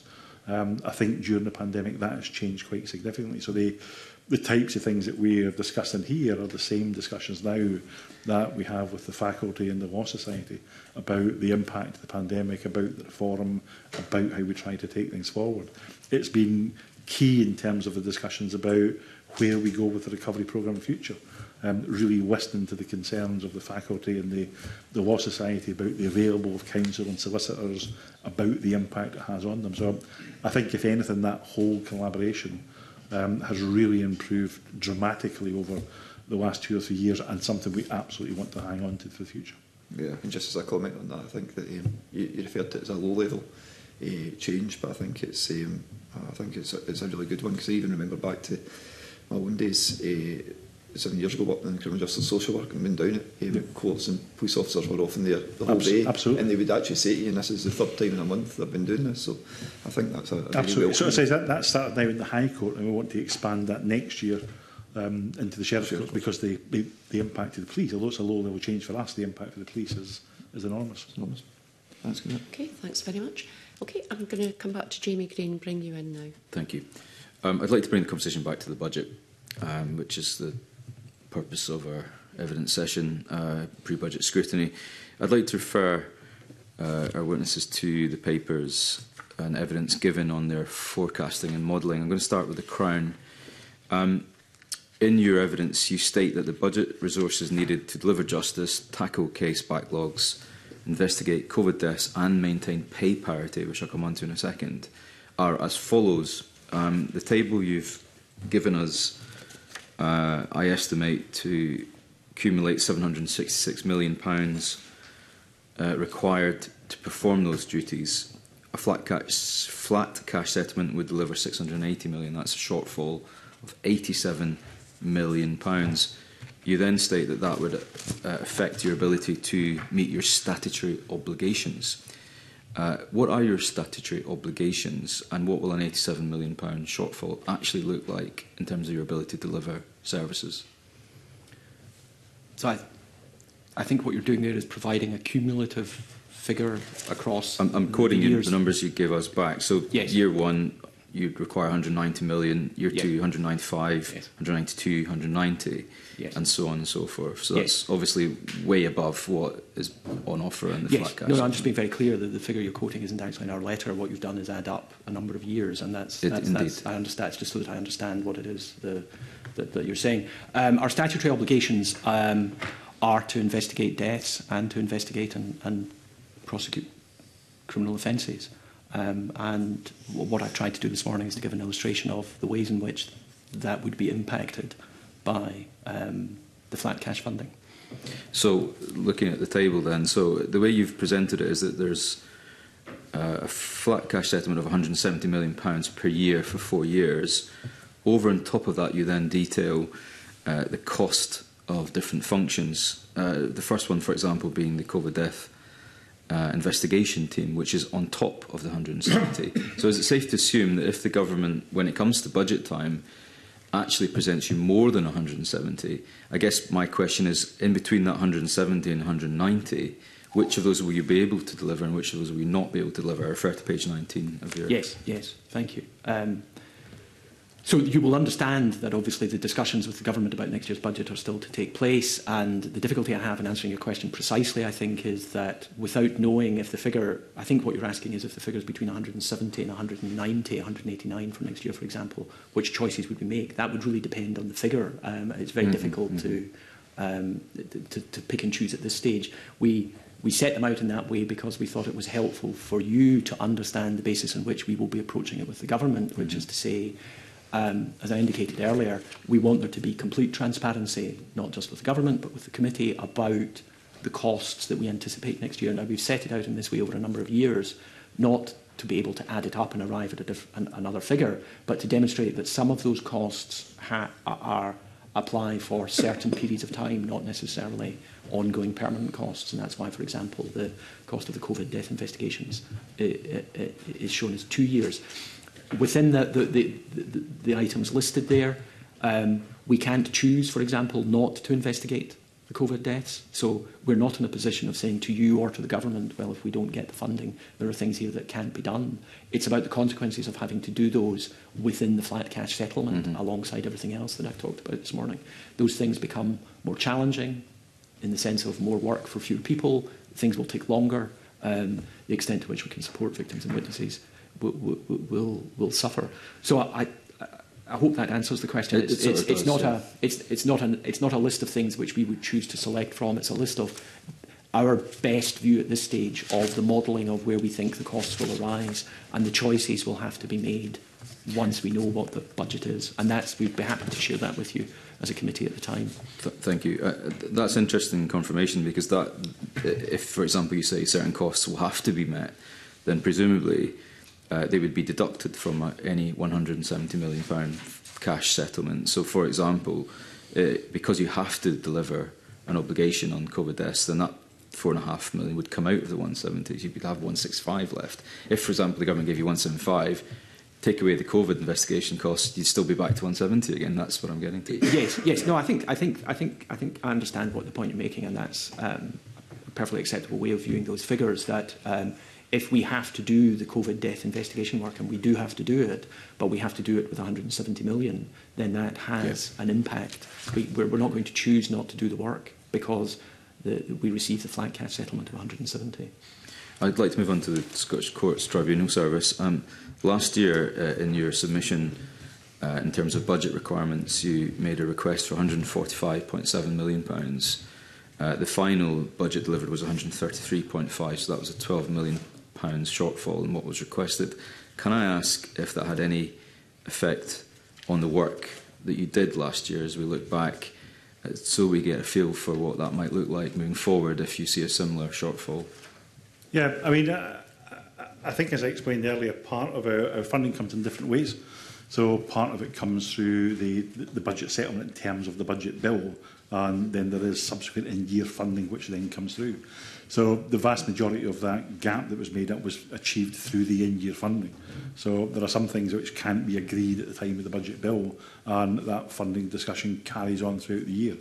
So there's two opportunities at the autumn budget revision and the spring budget revision where we can return to government to explain why those demands are still in place and make sure we secure the appropriate funding for them. So I say our core funding from government this year in terms of resource is 100 million for this year, and we have additional funding of somewhere around about 40 million, which is coming in through the in-year budget revisions. And just to clarify your projections again, you modelled 3 scenarios. My colleague Russell Finlay highlighted some of this. A realistic, optimistic and pessimistic. I think initially I get the impression you had modelled on a realistic outcome, but the commentary in your submission tends to lean more to a pessimistic outcome. Yeah, I mean, where do you sit on that scale at the moment? Because either way, whether it's realistic, optimistic or pessimistic, each one of them still has a funding gap. Yeah, I mean, I think the problem we have is that the way things are looking at the moment, the pessimistic is probably the best possible. We don't think that either the optimistic or realistic are possible. This modelling was done at the time that the resource spending review was published. Since then, we've had the explosion of the cost of living crisis, and we all know the direction that inflation is currently heading in at the moment. So this is probably the best case scenario as we see it at the moment. But obviously that will be very dependent on where the economy goes over the next couple of years in terms of what that impact is going to be. But certainly our modelling projections now are based on the pessimistic scenario. Okay, that doesn't sound very positive. I want to ask you briefly about one other issue, and that's maintenance using your capital budget. Because obviously we've talked a lot about the large chunk of people's budgets being on resource and pay, and indeed future pay increases, which is a whole other ballgame we haven't discussed yet. And the complications around the effect that has on your budgets. But capital budgets are also important. Can you talk me through, for example, you say that no increase in your core capital funding would for example, run the risk of safety-related incidents? Somebody could elaborate on that, and also make it virtually impossible to meet your carbon reduction ambitions as well. Could you elaborate on those? Yeah, no, absolutely. I mean, our fixed capital budget from government at the moment is currently £8 million a year. In recent years, again through in-year funding, that's been increased to a minimum of 15 million. And we see that really as being almost the minimal level that we can operate on. So discussions are going on at the moment. Our capital budget provides mainly for our estate side, but also for a digital investment, which has been enormous, particularly over the course of the last couple of years, as we've completely changed our whole digital infrastructure. On the backlog maintenance, we try to invest somewhere around about 5 or 6 million a year to deal with backlog maintenance. Every organisation has backlog maintenance. At one stage we had £40–50 million. We're currently just now the right side of £30 million. So our backlog maintenance has come down quite significantly. Again, that's been through the in-year funding that's been provided by government that's allowed us to get into that position. So at the moment, we're in a reasonably good position where our backlog maintenance is manageable. The level we're able to invest in each year is sufficient. There is a risk that if we had to make real cutbacks and we eat further into that budget, then what we find is the backlog maintenance starts to increase. At the moment, I say it's in a manageable position. We've never had any significant issues. There's never been any building failures. But quite clearly, it's something if you don't provide the level of investment, then very quickly it can turn the other way. And we certainly don't want to end up in the position we were 8–9 years ago, where we had backlog maintenance at 40–50 million. So we see that as being an absolute priority to continue to invest in. In terms of carbon emissions, we've made incredible progress, I think, over about the last 10 years. So between 2010 and 2020, our carbon emissions reduced by half. That was about installation of solar panelling in a large amount of our courts, looking at the insulation, replacing boilers, changing controls. So we've had a good level of investment that's got us to a really good place. That's been more challenging over the pandemic period. So all our air conditioning has been running at 100% fresh air continuously. So it's really impacted our energy usage. So our level of reductions is now dropping slightly. We want to get back on track. We've got a number of courts at the moment where we are now configuring those courts with new levels of insulation, new controls, new boilers, to really test the theory as far as possible, is how could we move those courts to a net zero type environment. That will come with a sizable sum, I would imagine, of investment that's needed over the next 10 or 20 years. But what we're trying to set out is what would be the sensible stepping stones and what would be the sensible level of investment. Our current budget would not allow us to make that investment. And that's not a criticism yet of government, because we have not actually presented the case in terms of what that investment be, but we are flagging up. We do anticipate it will be sizable if we want to make sure that we can realistically stay on that journey towards net zero. But certainly as a starting point, our core capital budget of £8 million is not sufficient for our requirements. Our view is that would need to move to at least 15 million, which has been the level of funding that we have seen in recent years. I'm sure that will be noted by the government and you'll make your case diligently. The final point I wanted to make was really just more of a general theme, and that's an important one, is that what a lot of the work we do in the committee is centred around outcomes for the general public, including victims of crime. And from all of the submissions I've read, notwithstanding the evidence we took last week, but the written evidence you've given is really the warnings about the risk to the victim-centred approach that both of your organisations currently take, and that any loss of skills, expertise, staffing, resource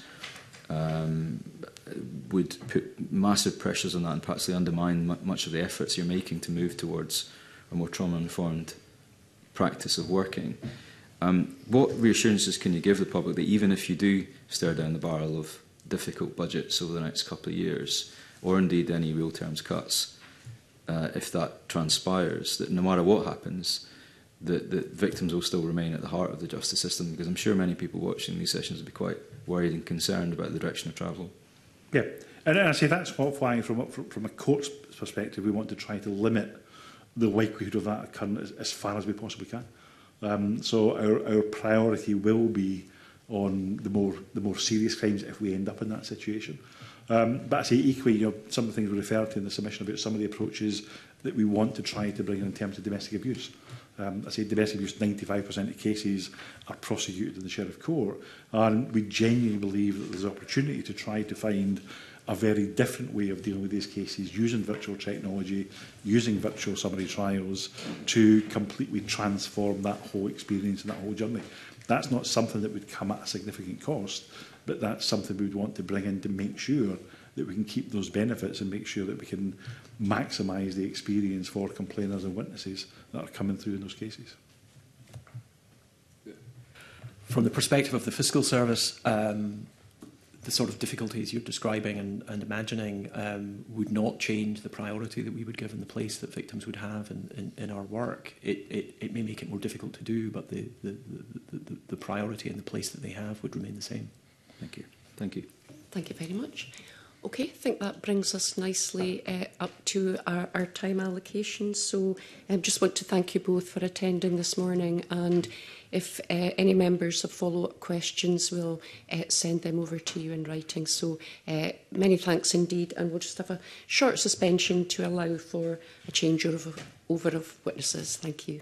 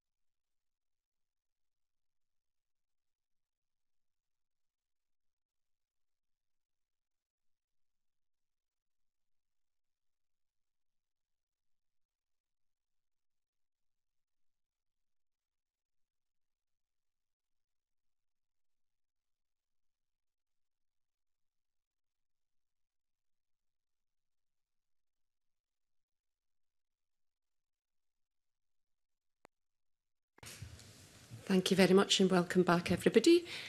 I welcome our second panel of witnesses this morning to our meeting, Ms Theresa Medhurst, Chief Executive, and Jerry O'Donnell, Interim Director of Finance with the Scottish Prison Service. Welcome to you both. So I'll just open it up and invite you, Ms Medhurst, to make an opening statement. Thank you very much, Convener. Good morning, Convener and members of the committee. My colleague and I, Jerry O'Donnell, also met with you last year to discuss the Scottish Prison Service budget, but welcome the opportunity to obviously respond to your request for evidence around the implications of the resource spending review. So I would like to start by recognising the significant fiscal pressures facing Scottish Government and the implications for all public sector bodies who are facing difficult choices and decisions around the scale and shape of service delivery, given the financial constraints. The SPS is similar to other justice sector organisations in that we operate 24/7 over 365 days a year.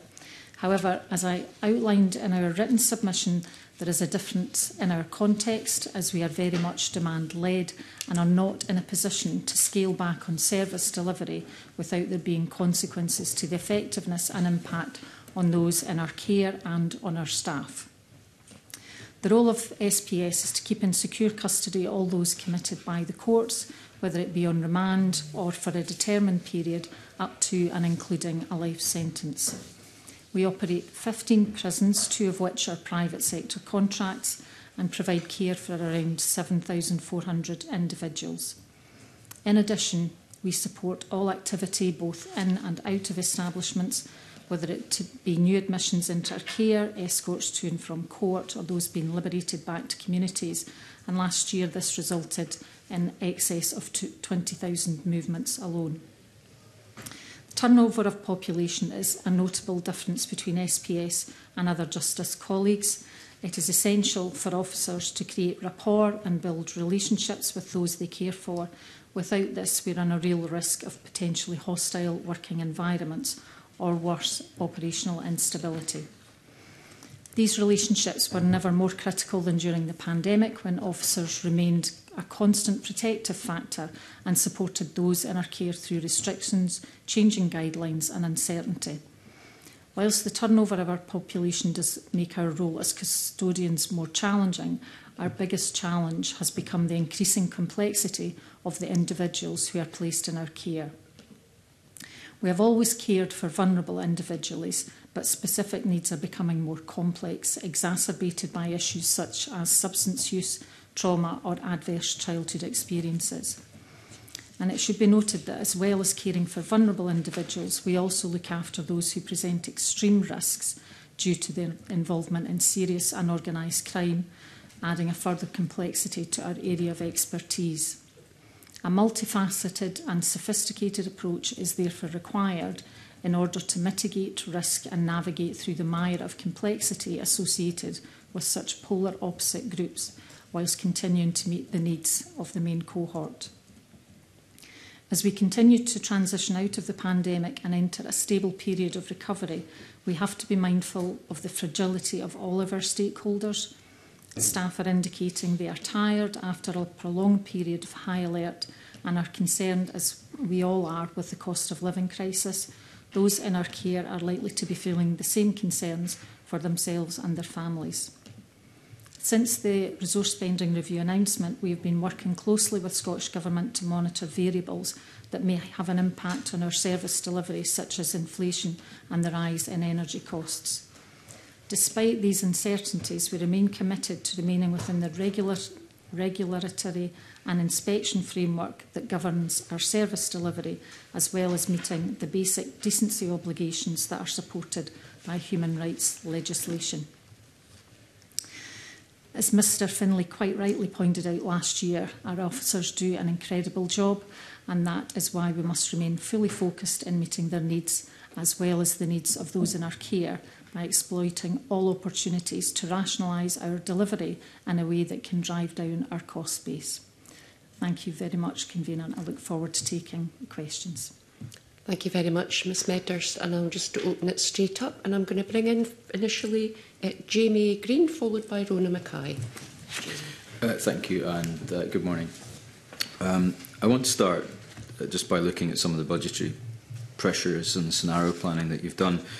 You're quite clear in your submission to us that due to the, I'm quoting you, due to the nature of our functions, there is no, or at most very limited opportunity to scale back our operations without significant risk to health and welfare, reputational damage and loss of services and operational stability across the estate. Could you just elaborate what you mean by that? So each prison operates on the basis of obviously a defined population mix and size and population number, although that can flux and change. In addition to that, we have staffing complements which are agreed with our trade unions, which provide not only safety but the range of facilities, services and supports in order to support rehabilitation and ensure that people transition back to their communities as positively as possible. Where there was a position that we had to scale that back in any way, what would require to happen is that we would retract our services in the way. So we would look at our core functions, those that we are legislatively required to deliver. So, for example, we have a minimum threshold which would look at things like, for example, access to meals, access to exercise in the fresh air, etc., etc. And from there you expand out the way to provide additional services. So that would be things like purposeful activity, which would include work, rehabilitative programmes, and then in addition to that there would be other types of service that we could provide which would help support people in their social endeavours during association, etc. So what would happen is that we would have to retract from those activities that were not seen as being essential, retract from those in a phased way back into those that were seen or deemed to be essential in order to meet our legislative requirements. And in doing so, what that means is that you are restricting the time that people have in association or time out of cell. You are restricting the nature of engagement in purposeful activities. You are also moving staff from positions where they have applied for roles and responsibilities, and you're having to flex them into other roles to support just the daily operation of the establishments, and therefore they can become disaffected with the potential obviously to look at other options. So what it creates is a fluctuating position which potentially would then really only put us in a position whereby we were delivering what was essential under prison rules, and therefore have significant implications around rehabilitation, progression, which would also come with legal implications as well. Now, those are things that we actually had to do during COVID because of the nature of the pandemic and the implications of infection control. But as we are moving out of the pandemic phase and into more stable operating environments, then clearly we can use lessons that we learned there to improve our position where we put in that position again. But that there would be significant implications, broader implications, that would come from providing an environment in any of our prisons where those restrictions became the norm again.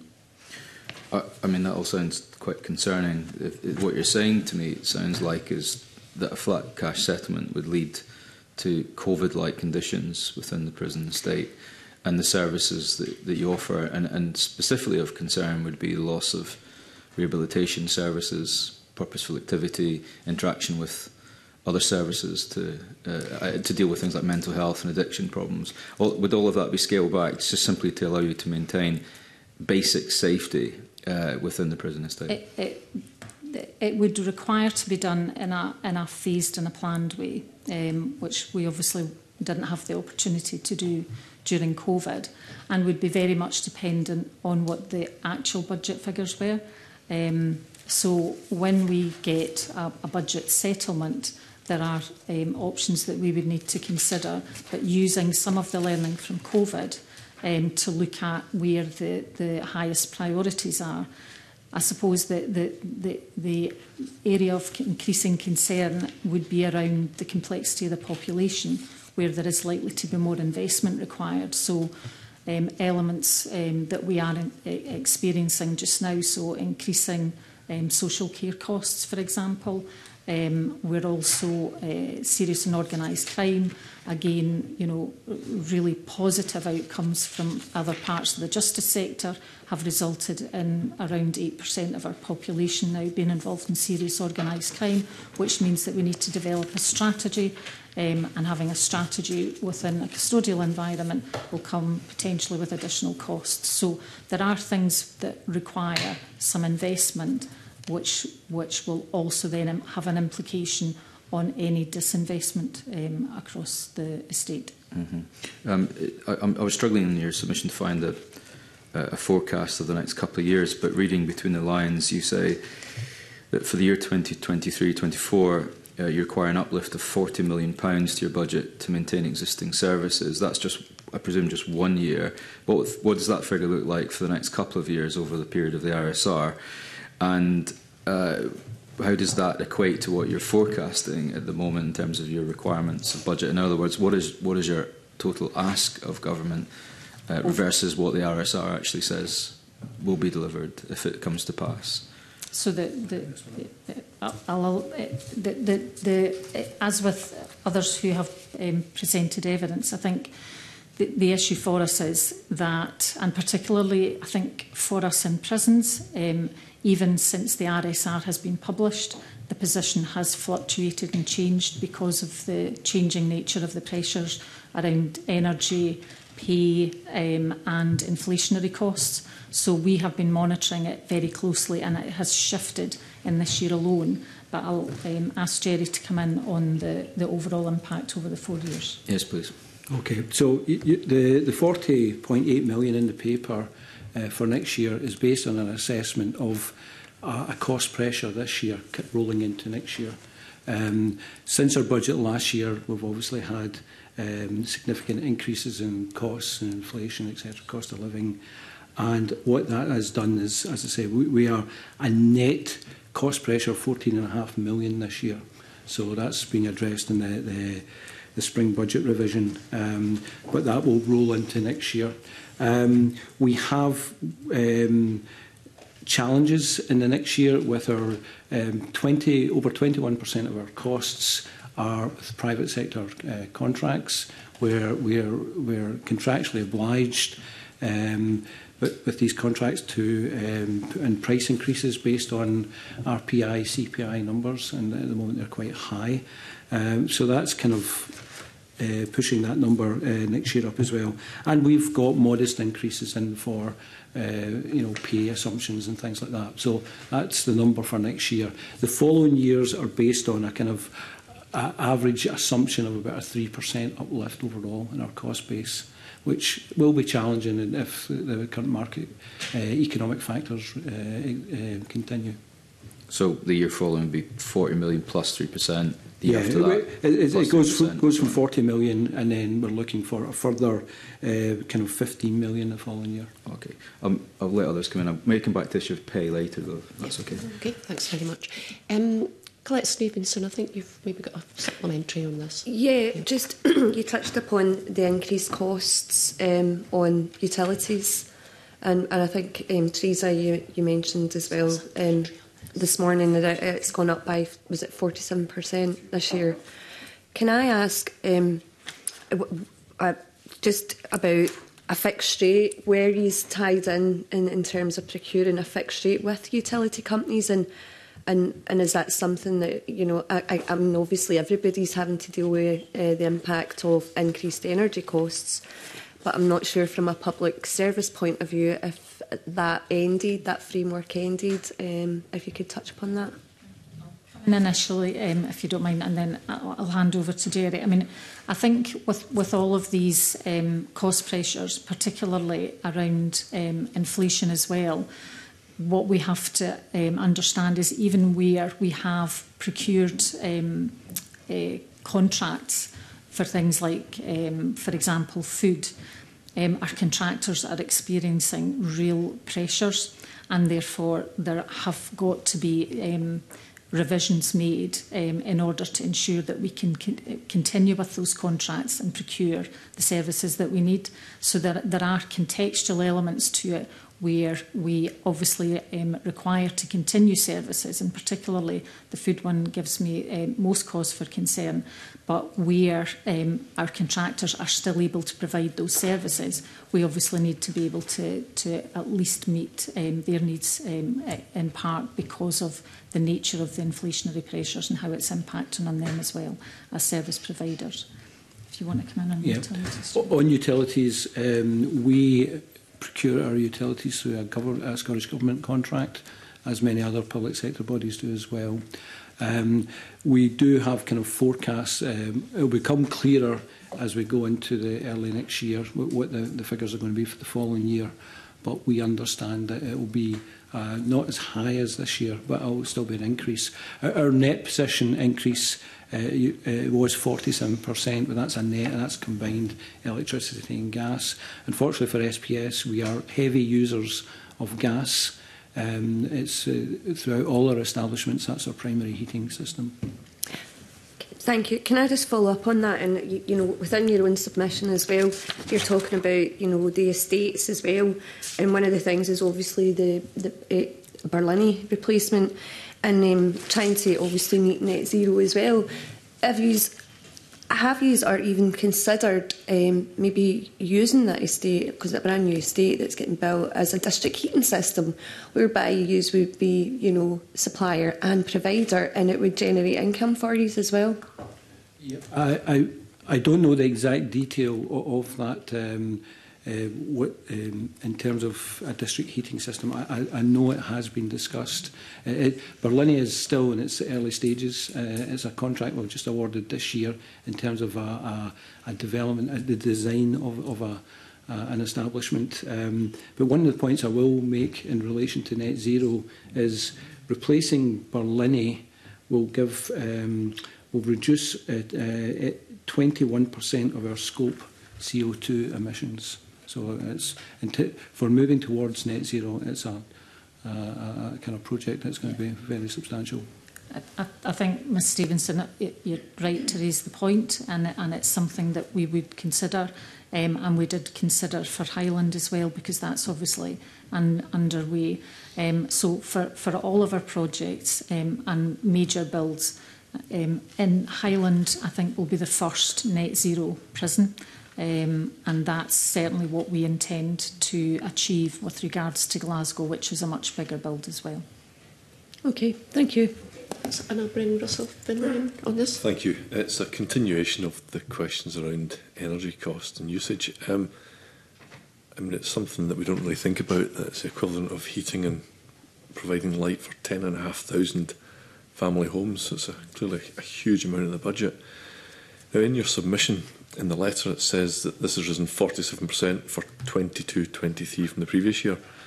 Now, coincidentally, the Crown Office's submission also refers to energy costs, and they say for 22-23 this was largely offset, not suffering to the same extent because of Scottish Government securing advance purchase.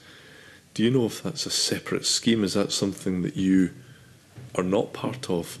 It may just be particular government buildings, or am I misunderstanding that? And indeed you were part of it, but that still resulted in a 47% increase. Yeah. I believe we are part of the same procurement contract. Again, I don't know the detail of the other body. It's where it's your baseline, it's where your budgets were, and I can only say that for us, it was a 47% increase in our spend from last year to this year. Yeah. And going back to the same issue, is there an optimal temperature that is required either by guidance or by law within the prisons? But it's not. It's health and safety legislation, so we have to comply with health and safety legislation. So, with regards to heating for offices, etc., then we would comply with the law. We have, I suppose, arrangements. The difficulty for us is that, particularly in our older buildings, when the heating is turned off and turned on, it takes quite a time before the heating is mobilised. So if you go through a cold spell, you turn the heating on and you have that minimum threshold, then if the milder weather comes, do you turn it off again or do you keep it on? Because clearly, you don't want to waste fuel. So we try and be as fuel efficient as we can, but the systems do take time to restart and decommission at the start. And is there a temperature that is required for prisoners? I don't know the answer to that off the top of my head. Can I come in? Something actually we have raised, and first of all, they're old establishments, and having zoning will be very difficult to have different temperatures at different parts of the building. But we also have situations where, for kind of the clothing that prisoners may be wearing for anti-ligature reasons, etc., might be lighter, etc. So there are some areas of the building we have to keep a higher temperature than would probably be normal, because just for health and safety reasons. My answer would be I honestly don't know. I've not come across a temperature, Mr Finlay. Certainly for staff offices there is a temperature. Yeah. But the thresholds I'm aware of are more around cell size, etc. But certainly I can have a look at that. Yeah, sure. I mean, just given the massive cost increase, whether that was something that's been looked at. But thank you. Thanks very much. I'm going to bring in Rona shortly, but before I do so, I wonder if I can just come back to a comment that you made in your opening remarks, Ms Medhurst, and it relates to the sort of growing proportion of the prison population who are vulnerable in terms of age, sort of complex medical, personal care needs and so on. And I'm interested to hear a little bit more about what might be the likely impact on this group of prisoners in terms of resourcing the necessary staff, training, case management, trauma-informed approaches. So if that kind of starts to come under pressure, I'm just interested in a little bit more commentary around what the implications of that might be. So in respect of the increasing health complexities, I think the increasing health complexities are very broad in the range and don't solely relate to age. There are social care needs for some of our younger population. We're seeing increasing people, the number of people who are coming into custody, an increasing number with neurodevelopmental issues. So, that complexity, I think, is where there are greater needs around not just support from our NHS colleagues in terms of case management and training, but also much more intensive training for our staff group. And clearly, when you're asking staff to flex in and out, a multiple range of different roles, then the training demands are much greater. So there is a requirement to invest in training for staff and ensure that they are equipped, because we are seeing through some of that ageing population requirements for people who are suffering from early onset dementia, etc., etc. So there are requirements for additional support in relation to training, but in terms of how we would manage that and what the impact would be is that we would try and protect as possible those who are most vulnerable and ensure that we prioritise the support to them as far as we can, depending on whatever resource constraints we face. Yes, thank you.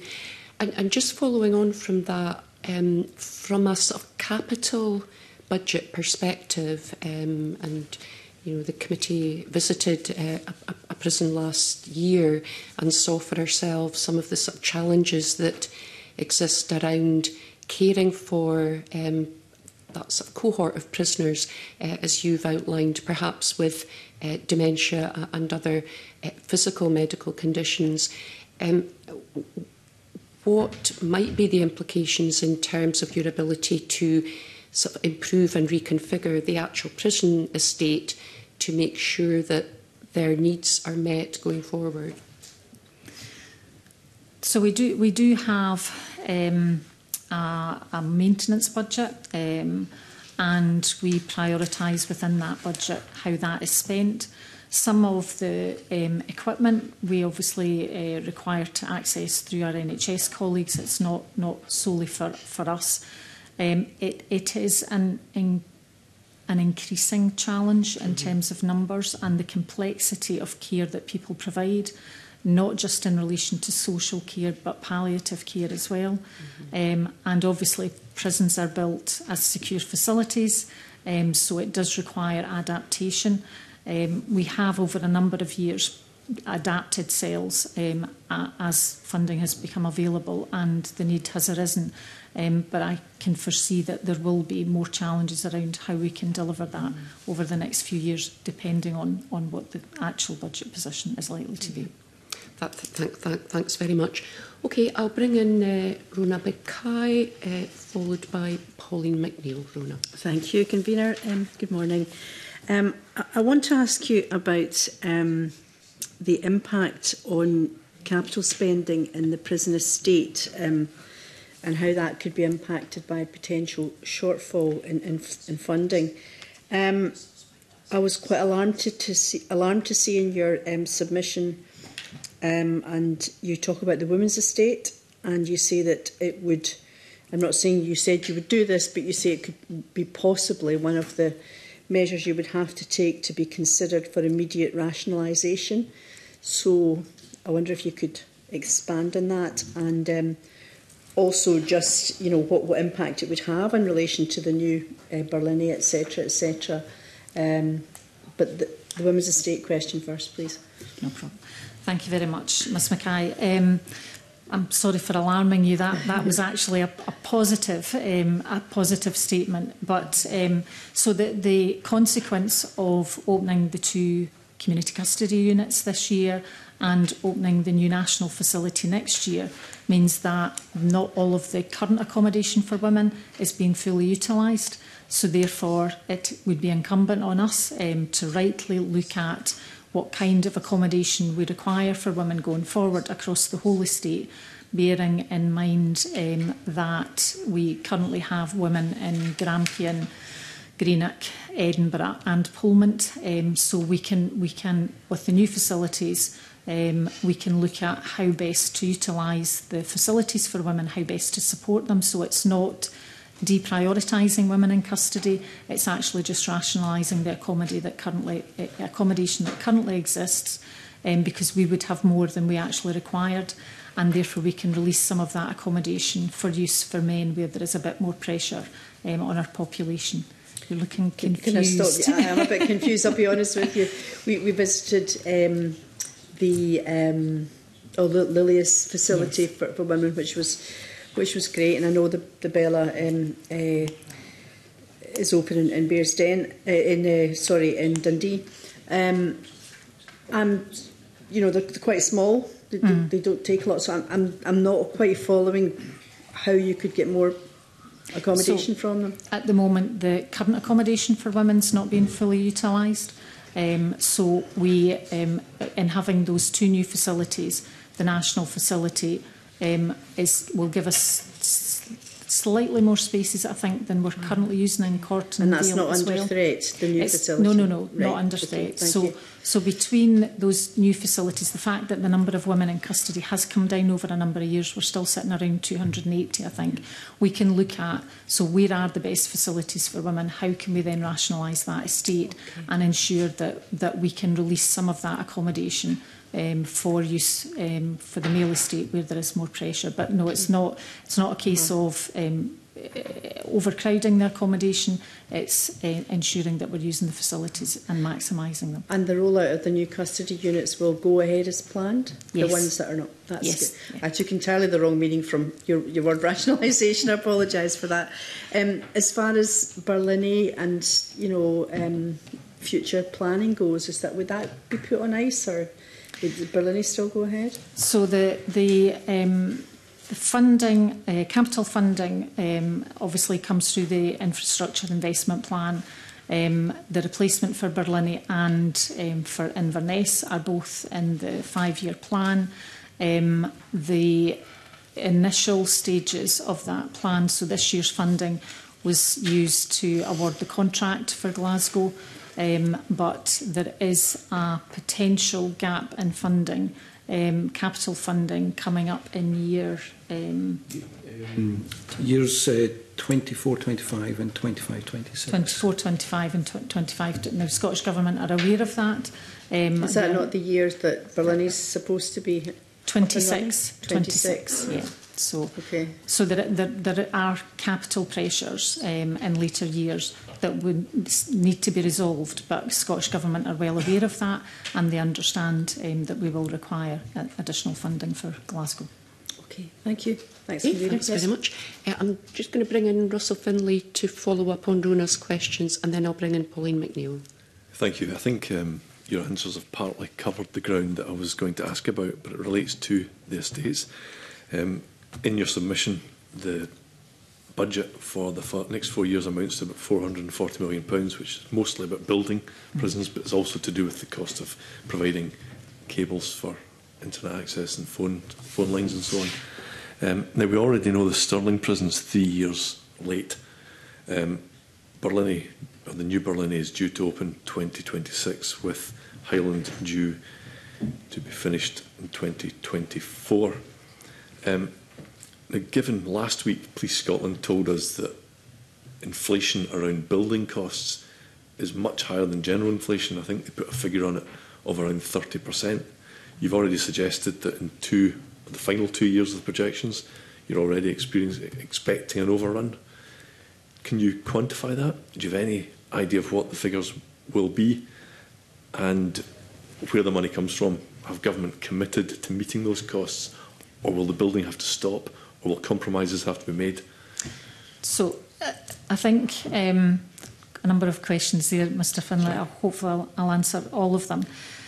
So the committed funding that we have already commenced is in the budget, and we have been given in this year's budget, and obviously for next year as well.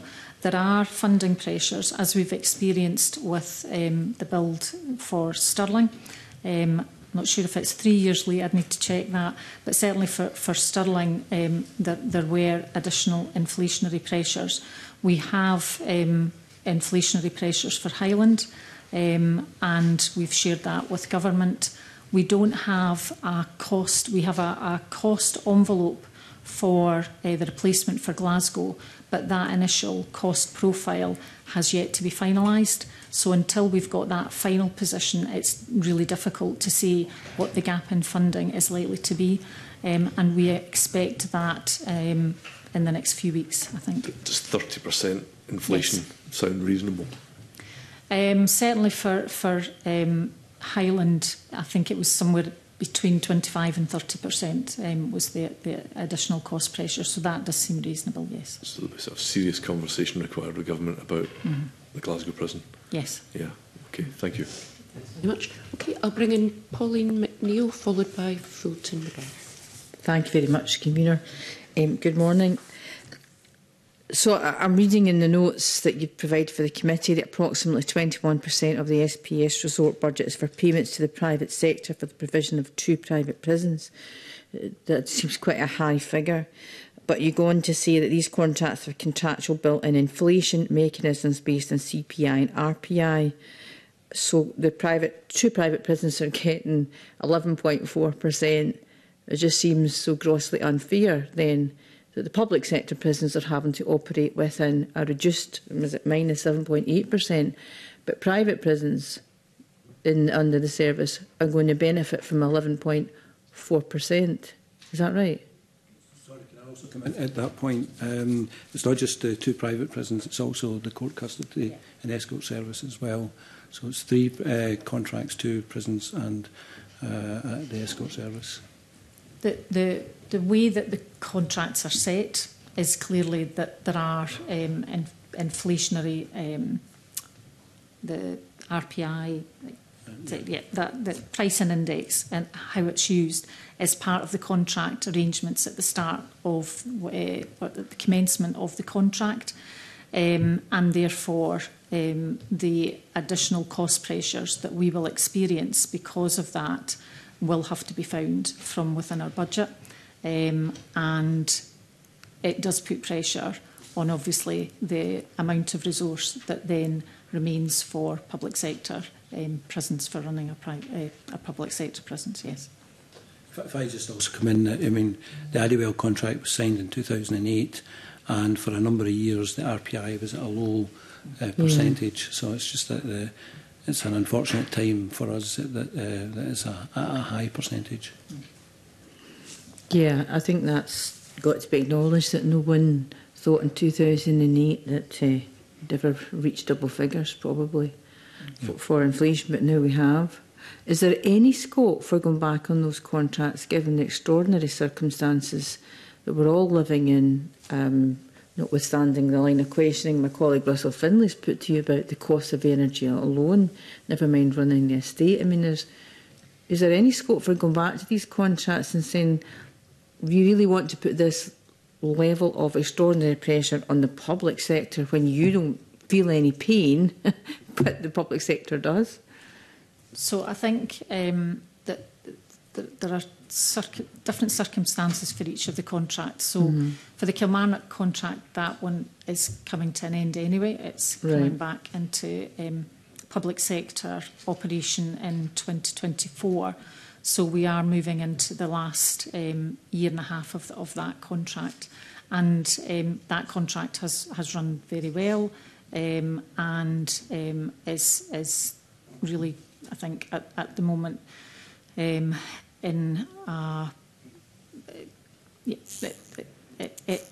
operates and functions well, and we are content with the arrangements around Kilmarnock. With regards to GUAME, we are experiencing some real pressures around contract delivery with GUAME, part of which is being pressures around some of the changes in the way that Justice is working now in relation to virtual courts, etc. And we're working really closely with them to try and manage their way through those pressures. But it has been a really challenging time for them. And because they're now having to diversify and deliver some aspects of the contract which we didn't anticipate. So, for example, hospital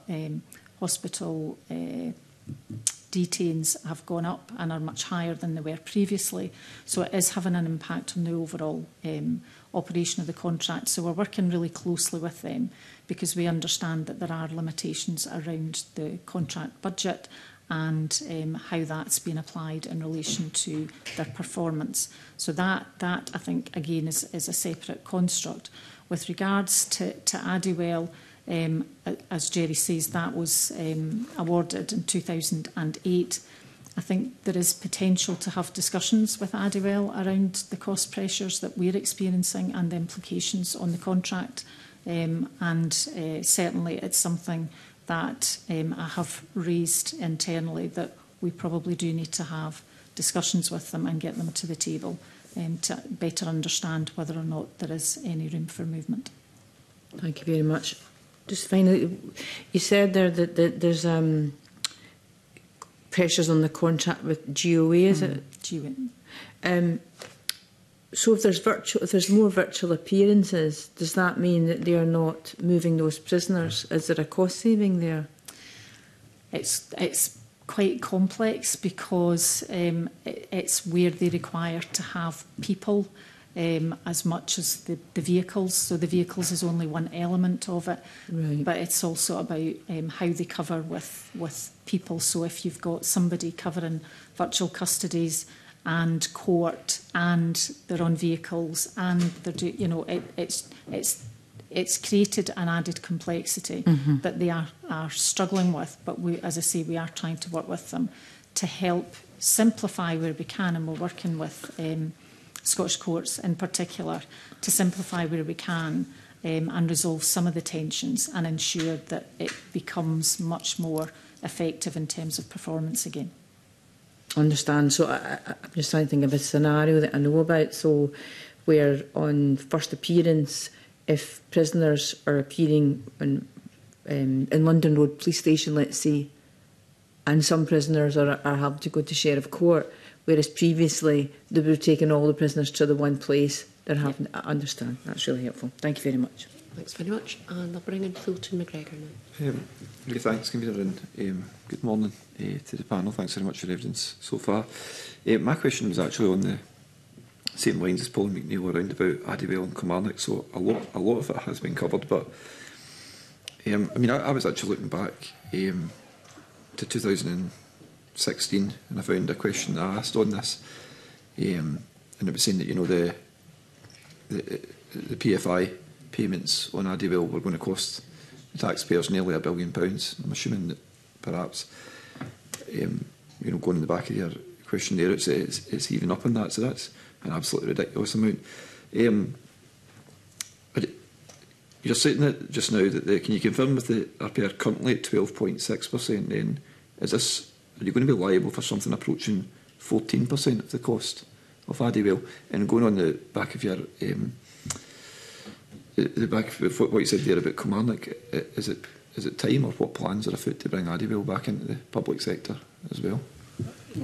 I'll answer the first part. I mean, the contract's not a straight, RPI uplift. There's different elements of the contract. The highest proportion of the contract is RPI plus 1%, but there's elements that are kind of fixed cost. We've kind of calculated that it's about a net 11% increase is the kind of figure for next year. The contract for Addiewell runs until 2033, and obviously as I understand it, it is a contract for 25 years. Therefore, there wouldn't be the option to break into that any earlier. That's what I was going to ask about. And, you've already called it, but I was going to ask you to excuse my naivety, because is there no way out of these contracts? No, is that basically it? There would probably be significant penalties, as well as reputational damage. When you sign a contract 25 years, then people anticipate that contract will be fulfilled. So I would imagine there would be significant penalties as a consequence. I accept the penalties argument, but I mean, in terms of the reputational damage, I think if the public knew that we're talking about billions of taxpayers' money on these, and the money that perhaps that would that would negate that argument. But I accept if the cost of coming out of such a contract is going to end up outweighing any benefit, you didn't understand that. Sorry, Jerry, I interrupted you. I was going to say our status as an executive agency prevents us, I think, at the moment, potentially of buying out the contract. I know, I think possibly if you're a non-public departmental body would have an opportunity to do something. So there's also a different aspect to it as well, as our status. Okay, thanks very much on that. The final question I wanted to ask is basically a question I asked the last panel and asked the previous panels last week. It's about your interlink with the other justice agencies. You heard this morning's evidence. I'm assuming you probably tuned into the police and fire service last week. You're all kind of saying a very similar thing as a very bleak picture. There's no getting away from that. Have you thought about how impact on, say, police or courts, as you heard this morning, fire service, other criminal justice agencies, a flat cash settlement for them will impact yourselves? How do you take that into account when you're considering your own budget considerations? So, as my colleague Mr McQueen mentioned earlier, we do have the Criminal Justice Board, which has been in operation since the start of the pandemic. And we've used that as a really positive vehicle, along with the Justice Board, to have discussions around budget implications, as well as the resource spending review. And clearly, as we are all facing, as you say, very similar challenges, the need for us to work more effectively, collectively together, I think becomes increasingly pressing. So I think the relationships and the understanding, as was outlined earlier, that has grown and developed over the last 2.5 years in particular, will stand us in good stead to help shape areas where we can collaborate more effectively and be more joined up as a justice sector going forward to meet the challenges that we're facing. Okay, thank you. Very much. Colette Stevenson would like to come in, and then I'll bring in Jamie. Okay, thanks, Convener, and good morning. In a written submission to this committee, Wendy Sinclair-Gibbon, the Inspectorate of Prisons, raised concerns that if there was a proposed flat rate cash settlement for the prison service, then there may be insufficient to meet the minimum requirements. And you touched upon it earlier with Jamie Green in terms of rehabilitative programmes, purposeful activity as well. And also the fact that I think 28%, I believe, who are currently in the prison population just now are on remand, don't get that, and some of them are locked up for like 22 hours. And I know that was a challenge during COVID, but I just want to know what your views are on that, because there's a potential there as well, and we were contravening, prisoners' human rights as well. Much, Ms Stevenson. I think I wrote to the committee convener a few weeks ago and outlined some of the changes that have been taking place during COVID, including because of that shift in the remand population in particular, establishments were now opening up much more activity space to those on remand because there was more capacity to do so. So there is more engagement for those on remand to be involved either in work or purposeful activity in one way, shape or form. So that is a much wider offer, and certainly a much greater focus on health and health interventions, including support for recovery from substance use, etc. So all of that in different shapes and different offers is something which is available across prisons. Obviously, I've read the Chief Inspector's submission, and I understand her concerns. There are always real tensions, and I think probably for me more so because of the restrictions of the last 2.5 years, because we have not been able to support people's rehabilitation in the way that we would have done previously, because we were responding to the pandemic. Then it does mean that it makes it more critical that how we reinstate services, how we shape them and how we support people is done in a way that will be as effective, if not more effective, than the shape of the service prior to the pandemic. So there is learning that we are taking from the pandemic. For example, a lot of the feedback that we've had through some of the contact arrangements in prisons has suggested that prisoners feel much safer in smaller cohorts. They feel much more able to engage because they know the people around them. They don't feel that they will be open to bullying and intimidation that they would have done previously. So as we're reinstating services, we are looking at how that can be done in much smaller groupings in a much more manageable way in order to affect greater change in people because they feel more comfortable, more relaxed about that kind of engagement. So whilst the descriptor that I provided for Mr Green earlier about constricting services commensurate with your kind of staffing profile and your budgets is something that we would have to do, and we would need to look at how best to manage that depending on where the highest risks lay. Nevertheless, there are areas that I would absolutely want to protect and ensure that we could improve on, taking that learning from the pandemic. I mean, the other thing for me around this is that in terms of our workforce and our workforce profile, you know, we have it's very welcome, but we have far more women working in the service now than we ever did before. You know, and the way our working arrangements, I think, need to reflect a more modern approach as well as a workforce demand approach now. I think people are looking for much more flexibility in their working arrangements. So there are aspects and elements of our working practice, whether that be in our prisons or whether it be in our support services, that we are going to have to consider and look and reshape and change in order to ensure that we remain an attractive employer, but also ensure that it supports maybe a different operating model going forward. Can I just touch upon you know, the way it is at the moment? My understanding is, as it stands, that from a Friday to a Sunday, prisoners are locked up. They get locked up from 5 o'clock. They're limited in terms of the purposeful activity they do, you know, in the prison estates. Is that because they are reduced staff function? And is that something you've touched upon? How, you know, looking at, you know, a more modern workforce, be more flexible as well. Is that something you would look at in terms of the weekends where prisoners are locked up from Friday right through till the Monday morning?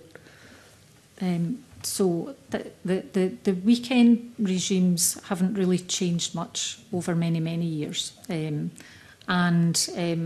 are some prisons that may lock up at tea time on a Friday, but I would have to check that. I think most don't. So most prisons will be open until 8:30, 9 o'clock on a Friday evening. Over a weekend, the core day, if you like, will be between 8 and 5 in the evening. But there will be a period during the day when people will be locked up, say, after lunchtime. We normally have services, gym activities. There might be third sector groups such as AA or, you know, other types of groups that might come in at the weekend. But the amount of activity at the weekend has always reflected, I suppose, what society reflected, which was weekends were downtime as opposed to activity time. So the main bulk of activity has always been Monday to Friday. Mm. I think, and evenings were association time, weekends were association time. It's become very clear over the last 2.5 years that prisoners and staff don't want that free association time. So we are going to look at not just what happens on a Monday to Friday, but we will apply that to the weekend as well, to look at how more productive we can be and the type of engagement, because it's not just about, I suppose, those harder edge elements like criminogenic need, etc. But there is that social aspect to people's rehabilitation, their health, that need to be improved, and a lot of those kinds of activities could be hosted at a weekend. So yes, we would need to look at the full 7-day operating. Okay, thank you. Thanks very much. And I'll move straight across to Jamie Green. Thank you, Convener. I'd just like to follow on from my previous line of questioning around scenario planning. Is there any concern within the prison service that, due to the events of the last 2.5 years, which you admit involve a lack of the rehabilitation services you would like to have provided, coupled with the real potential for reverting back to a COVID-like clampdown on what happens in a prison, that might create a, if you like, a pressure pot that would lead to increased violence in prisons, further attacks on prison staff, or even the potential for rioting. So the reverting back to COVID would be very much dependent on budgets, and clearly that's not somewhere where we would want to be, and I don't think that would be somewhere Scottish Government would want us to be either, because clearly protecting the public, keeping people safe, is not just about keeping people behind closed doors. It's also about providing those types of supports through criminogenic need and rehabilitation. What I would say is that the relationships between our staff and our population are positive, and I think the Chief Inspector of Prisons would reflect that. And despite the 2.5 years that we've had, have actually strengthened because of the way that the relationships have been able to grow because of those restrictions. There has been more time for staff to spend with those in their care, and therefore build much more meaningful relationships. So I think for me that gives a really solid platform to move forward with any kind of restrictions that we might have to impose dependent on budget. The only thing that I would add is that there is evidence from England and Wales through, I think, the National Audit Office produced a report, and the Chief Inspector of Prisons down there produces reports around which do reflect that disinvestment can have an impact on things like violence and vulnerability. But certainly for prisons and where we are at the moment, that's not a concern that I would have just now. And I think that's important because over the last 4 or so years, there have been over 100,000 working days lost due to staff absences, mostly around mental health, although there are some physical attacks as well. That's clearly already an issue for staff. Talking about staff, could you give me an indication of what staffing levels are like at the moment? What's the sort of scale of vacancies or understaffing in any particular custodial institution or right across the spectrum of the estate? So I can't give it a breakdown by establishment, but I can certainly provide it across the operational side of the organisation. So at the moment we're running, I think, approximately 110 vacancies, and that is around a 3% vacancy gap at the moment. That is lower than we would normally carry, I would have to say. But as with other parts of the public sector, we are experiencing challenges in recruitment, both in relation to ensuring that we have sufficient people coming through and attracting sufficient people, as well as having the capacity to support the ongoing recruitment challenges. But I do think that what we have learned from that already this year is that there has been much more bespoke recruitment activity. So for particular sites who are experiencing greater vacancy gaps, there have been a lot of recruitment fairs, a lot of reach into parts of the communities we probably wouldn't have reached into previously, which I am hopeful will increase the diversity of our organisation and particularly our staff group. And that is certainly paying dividends both in terms of developing more positive relationships, a better understanding of prisons, but also providing us with potential areas of improving our workforce profile. We heard last week quite clearly from other justice partners that a flat cash settlement or a real terms cut in your budget would equate to either a reduction in headcount or a pay freeze, and it's a simpler choice as that. In your scenario, which of those is the most likely, given that you have committed to what I believe to be an above public sector pay promise, and what are the effects of any potential pay freeze or a reduction in staff if either of those scenarios played out? So the pay negotiations are still ongoing at the current time. So they have yet to conclude for this year. Pay, obviously, both for this year and for subsequent years, is a concern. the issue with regards to a reduction in staff, given our population profile, given the arrangements that we have in a complemented position, would be very difficult to achieve.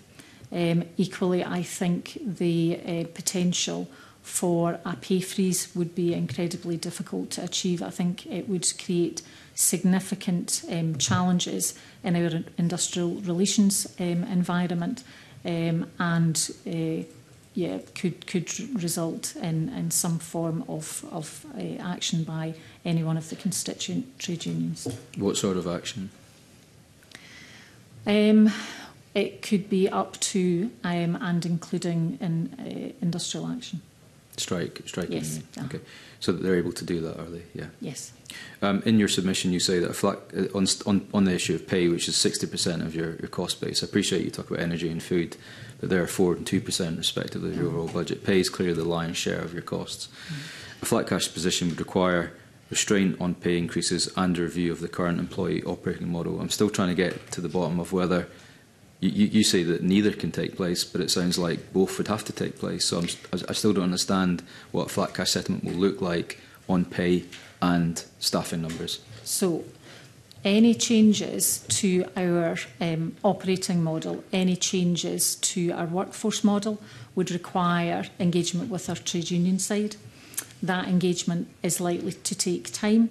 And I have no doubt that there would be areas that we would agree on and areas that we wouldn't agree on. But that's not something that I would envisage we could achieve within the current, either the current year or the next financial year. That would take in the short to medium term to achieve and reach an agreement on both of those elements.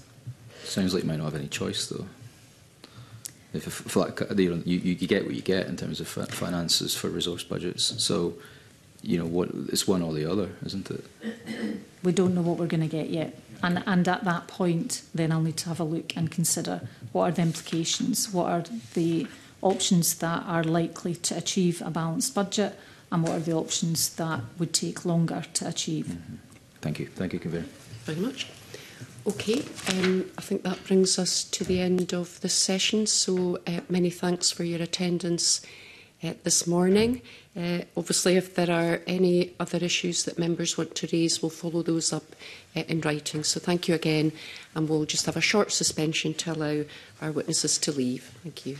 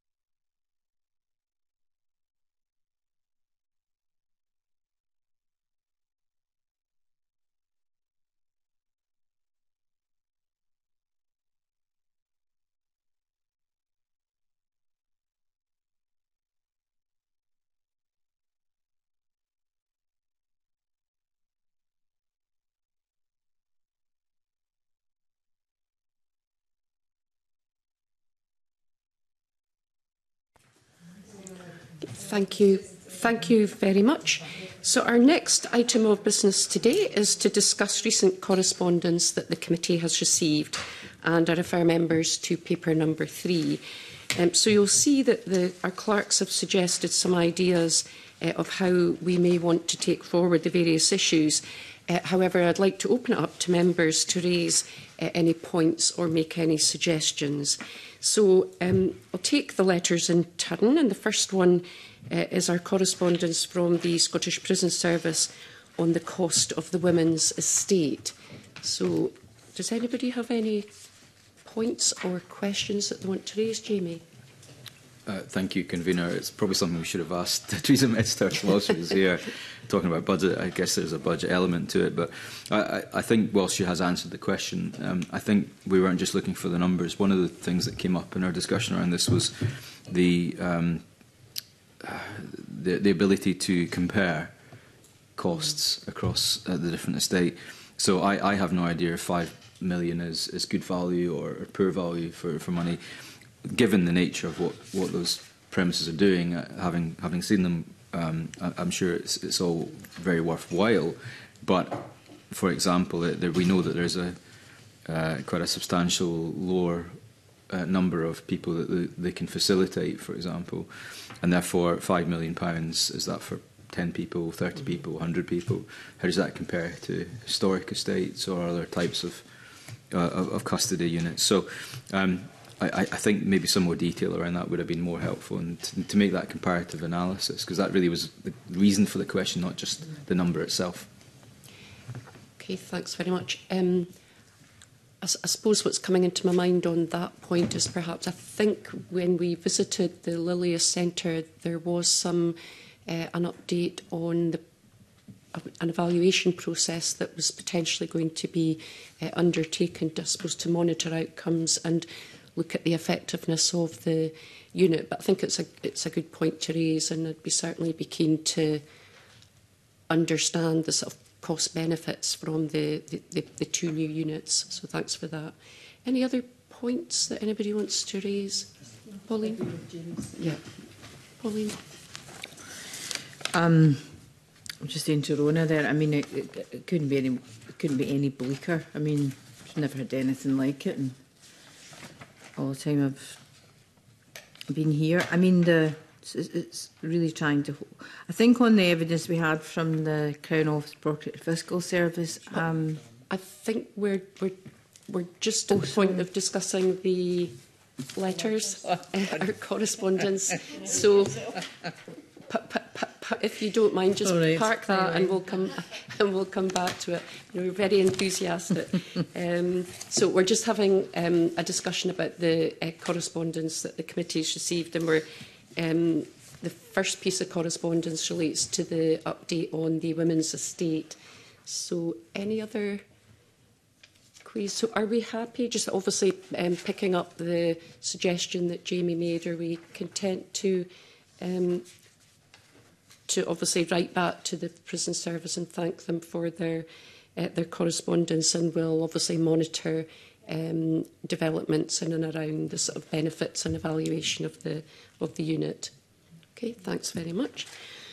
Okay, and the second letter was from the WISE group on the issue of medical prescriptions on liberation. So again, I'll just open it up to members if you've got any comments that you'd like to make on the correspondence.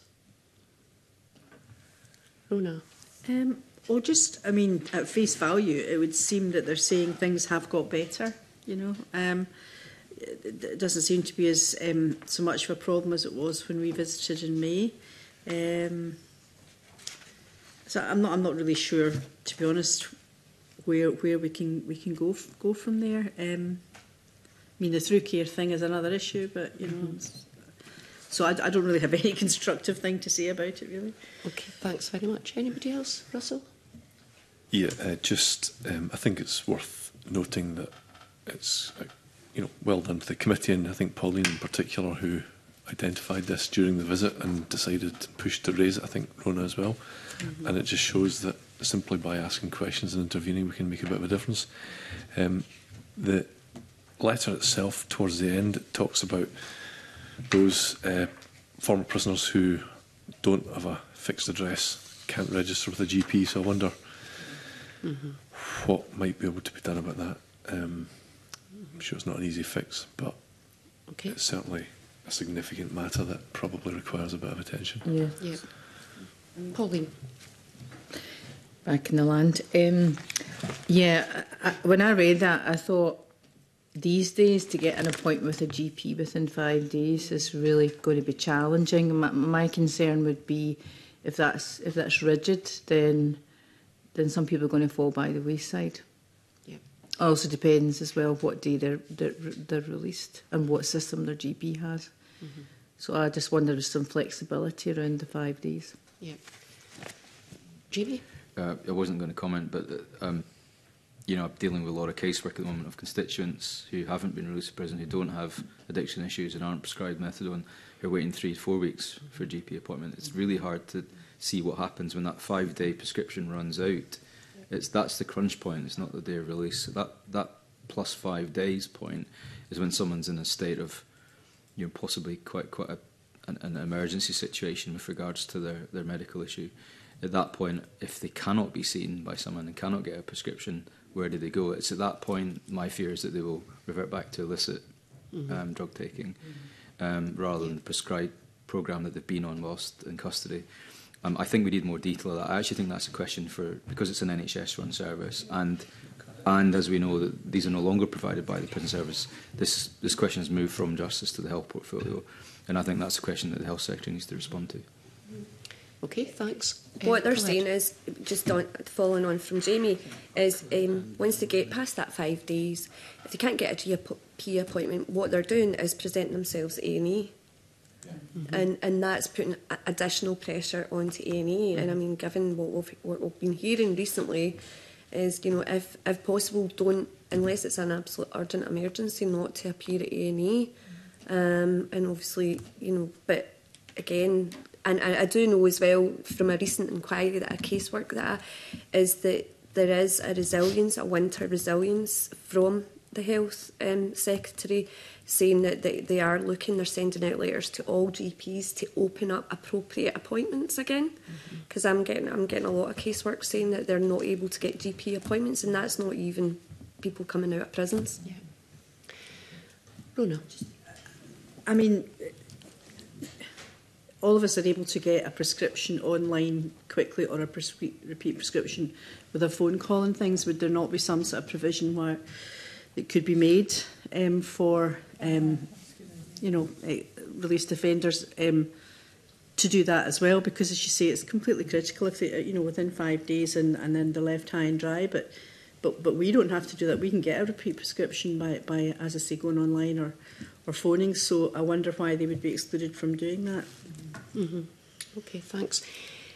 I mean, I was quite heartened to hear that it sounds as though in terms of the release process, things seem to have improved.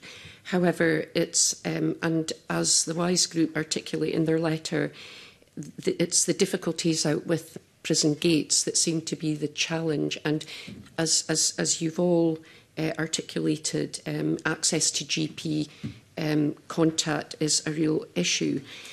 I'm aware through contact with NHS Grampian in my constituency role that there is a real sort of endeavour to, I suppose, encourage the public, the general public, to embrace sort of new ways of working in terms of not necessarily always requiring to see a GP in relation to a concern, a health concern, and rather there are other options, nurse practitioners that the public can be signposted to and can access.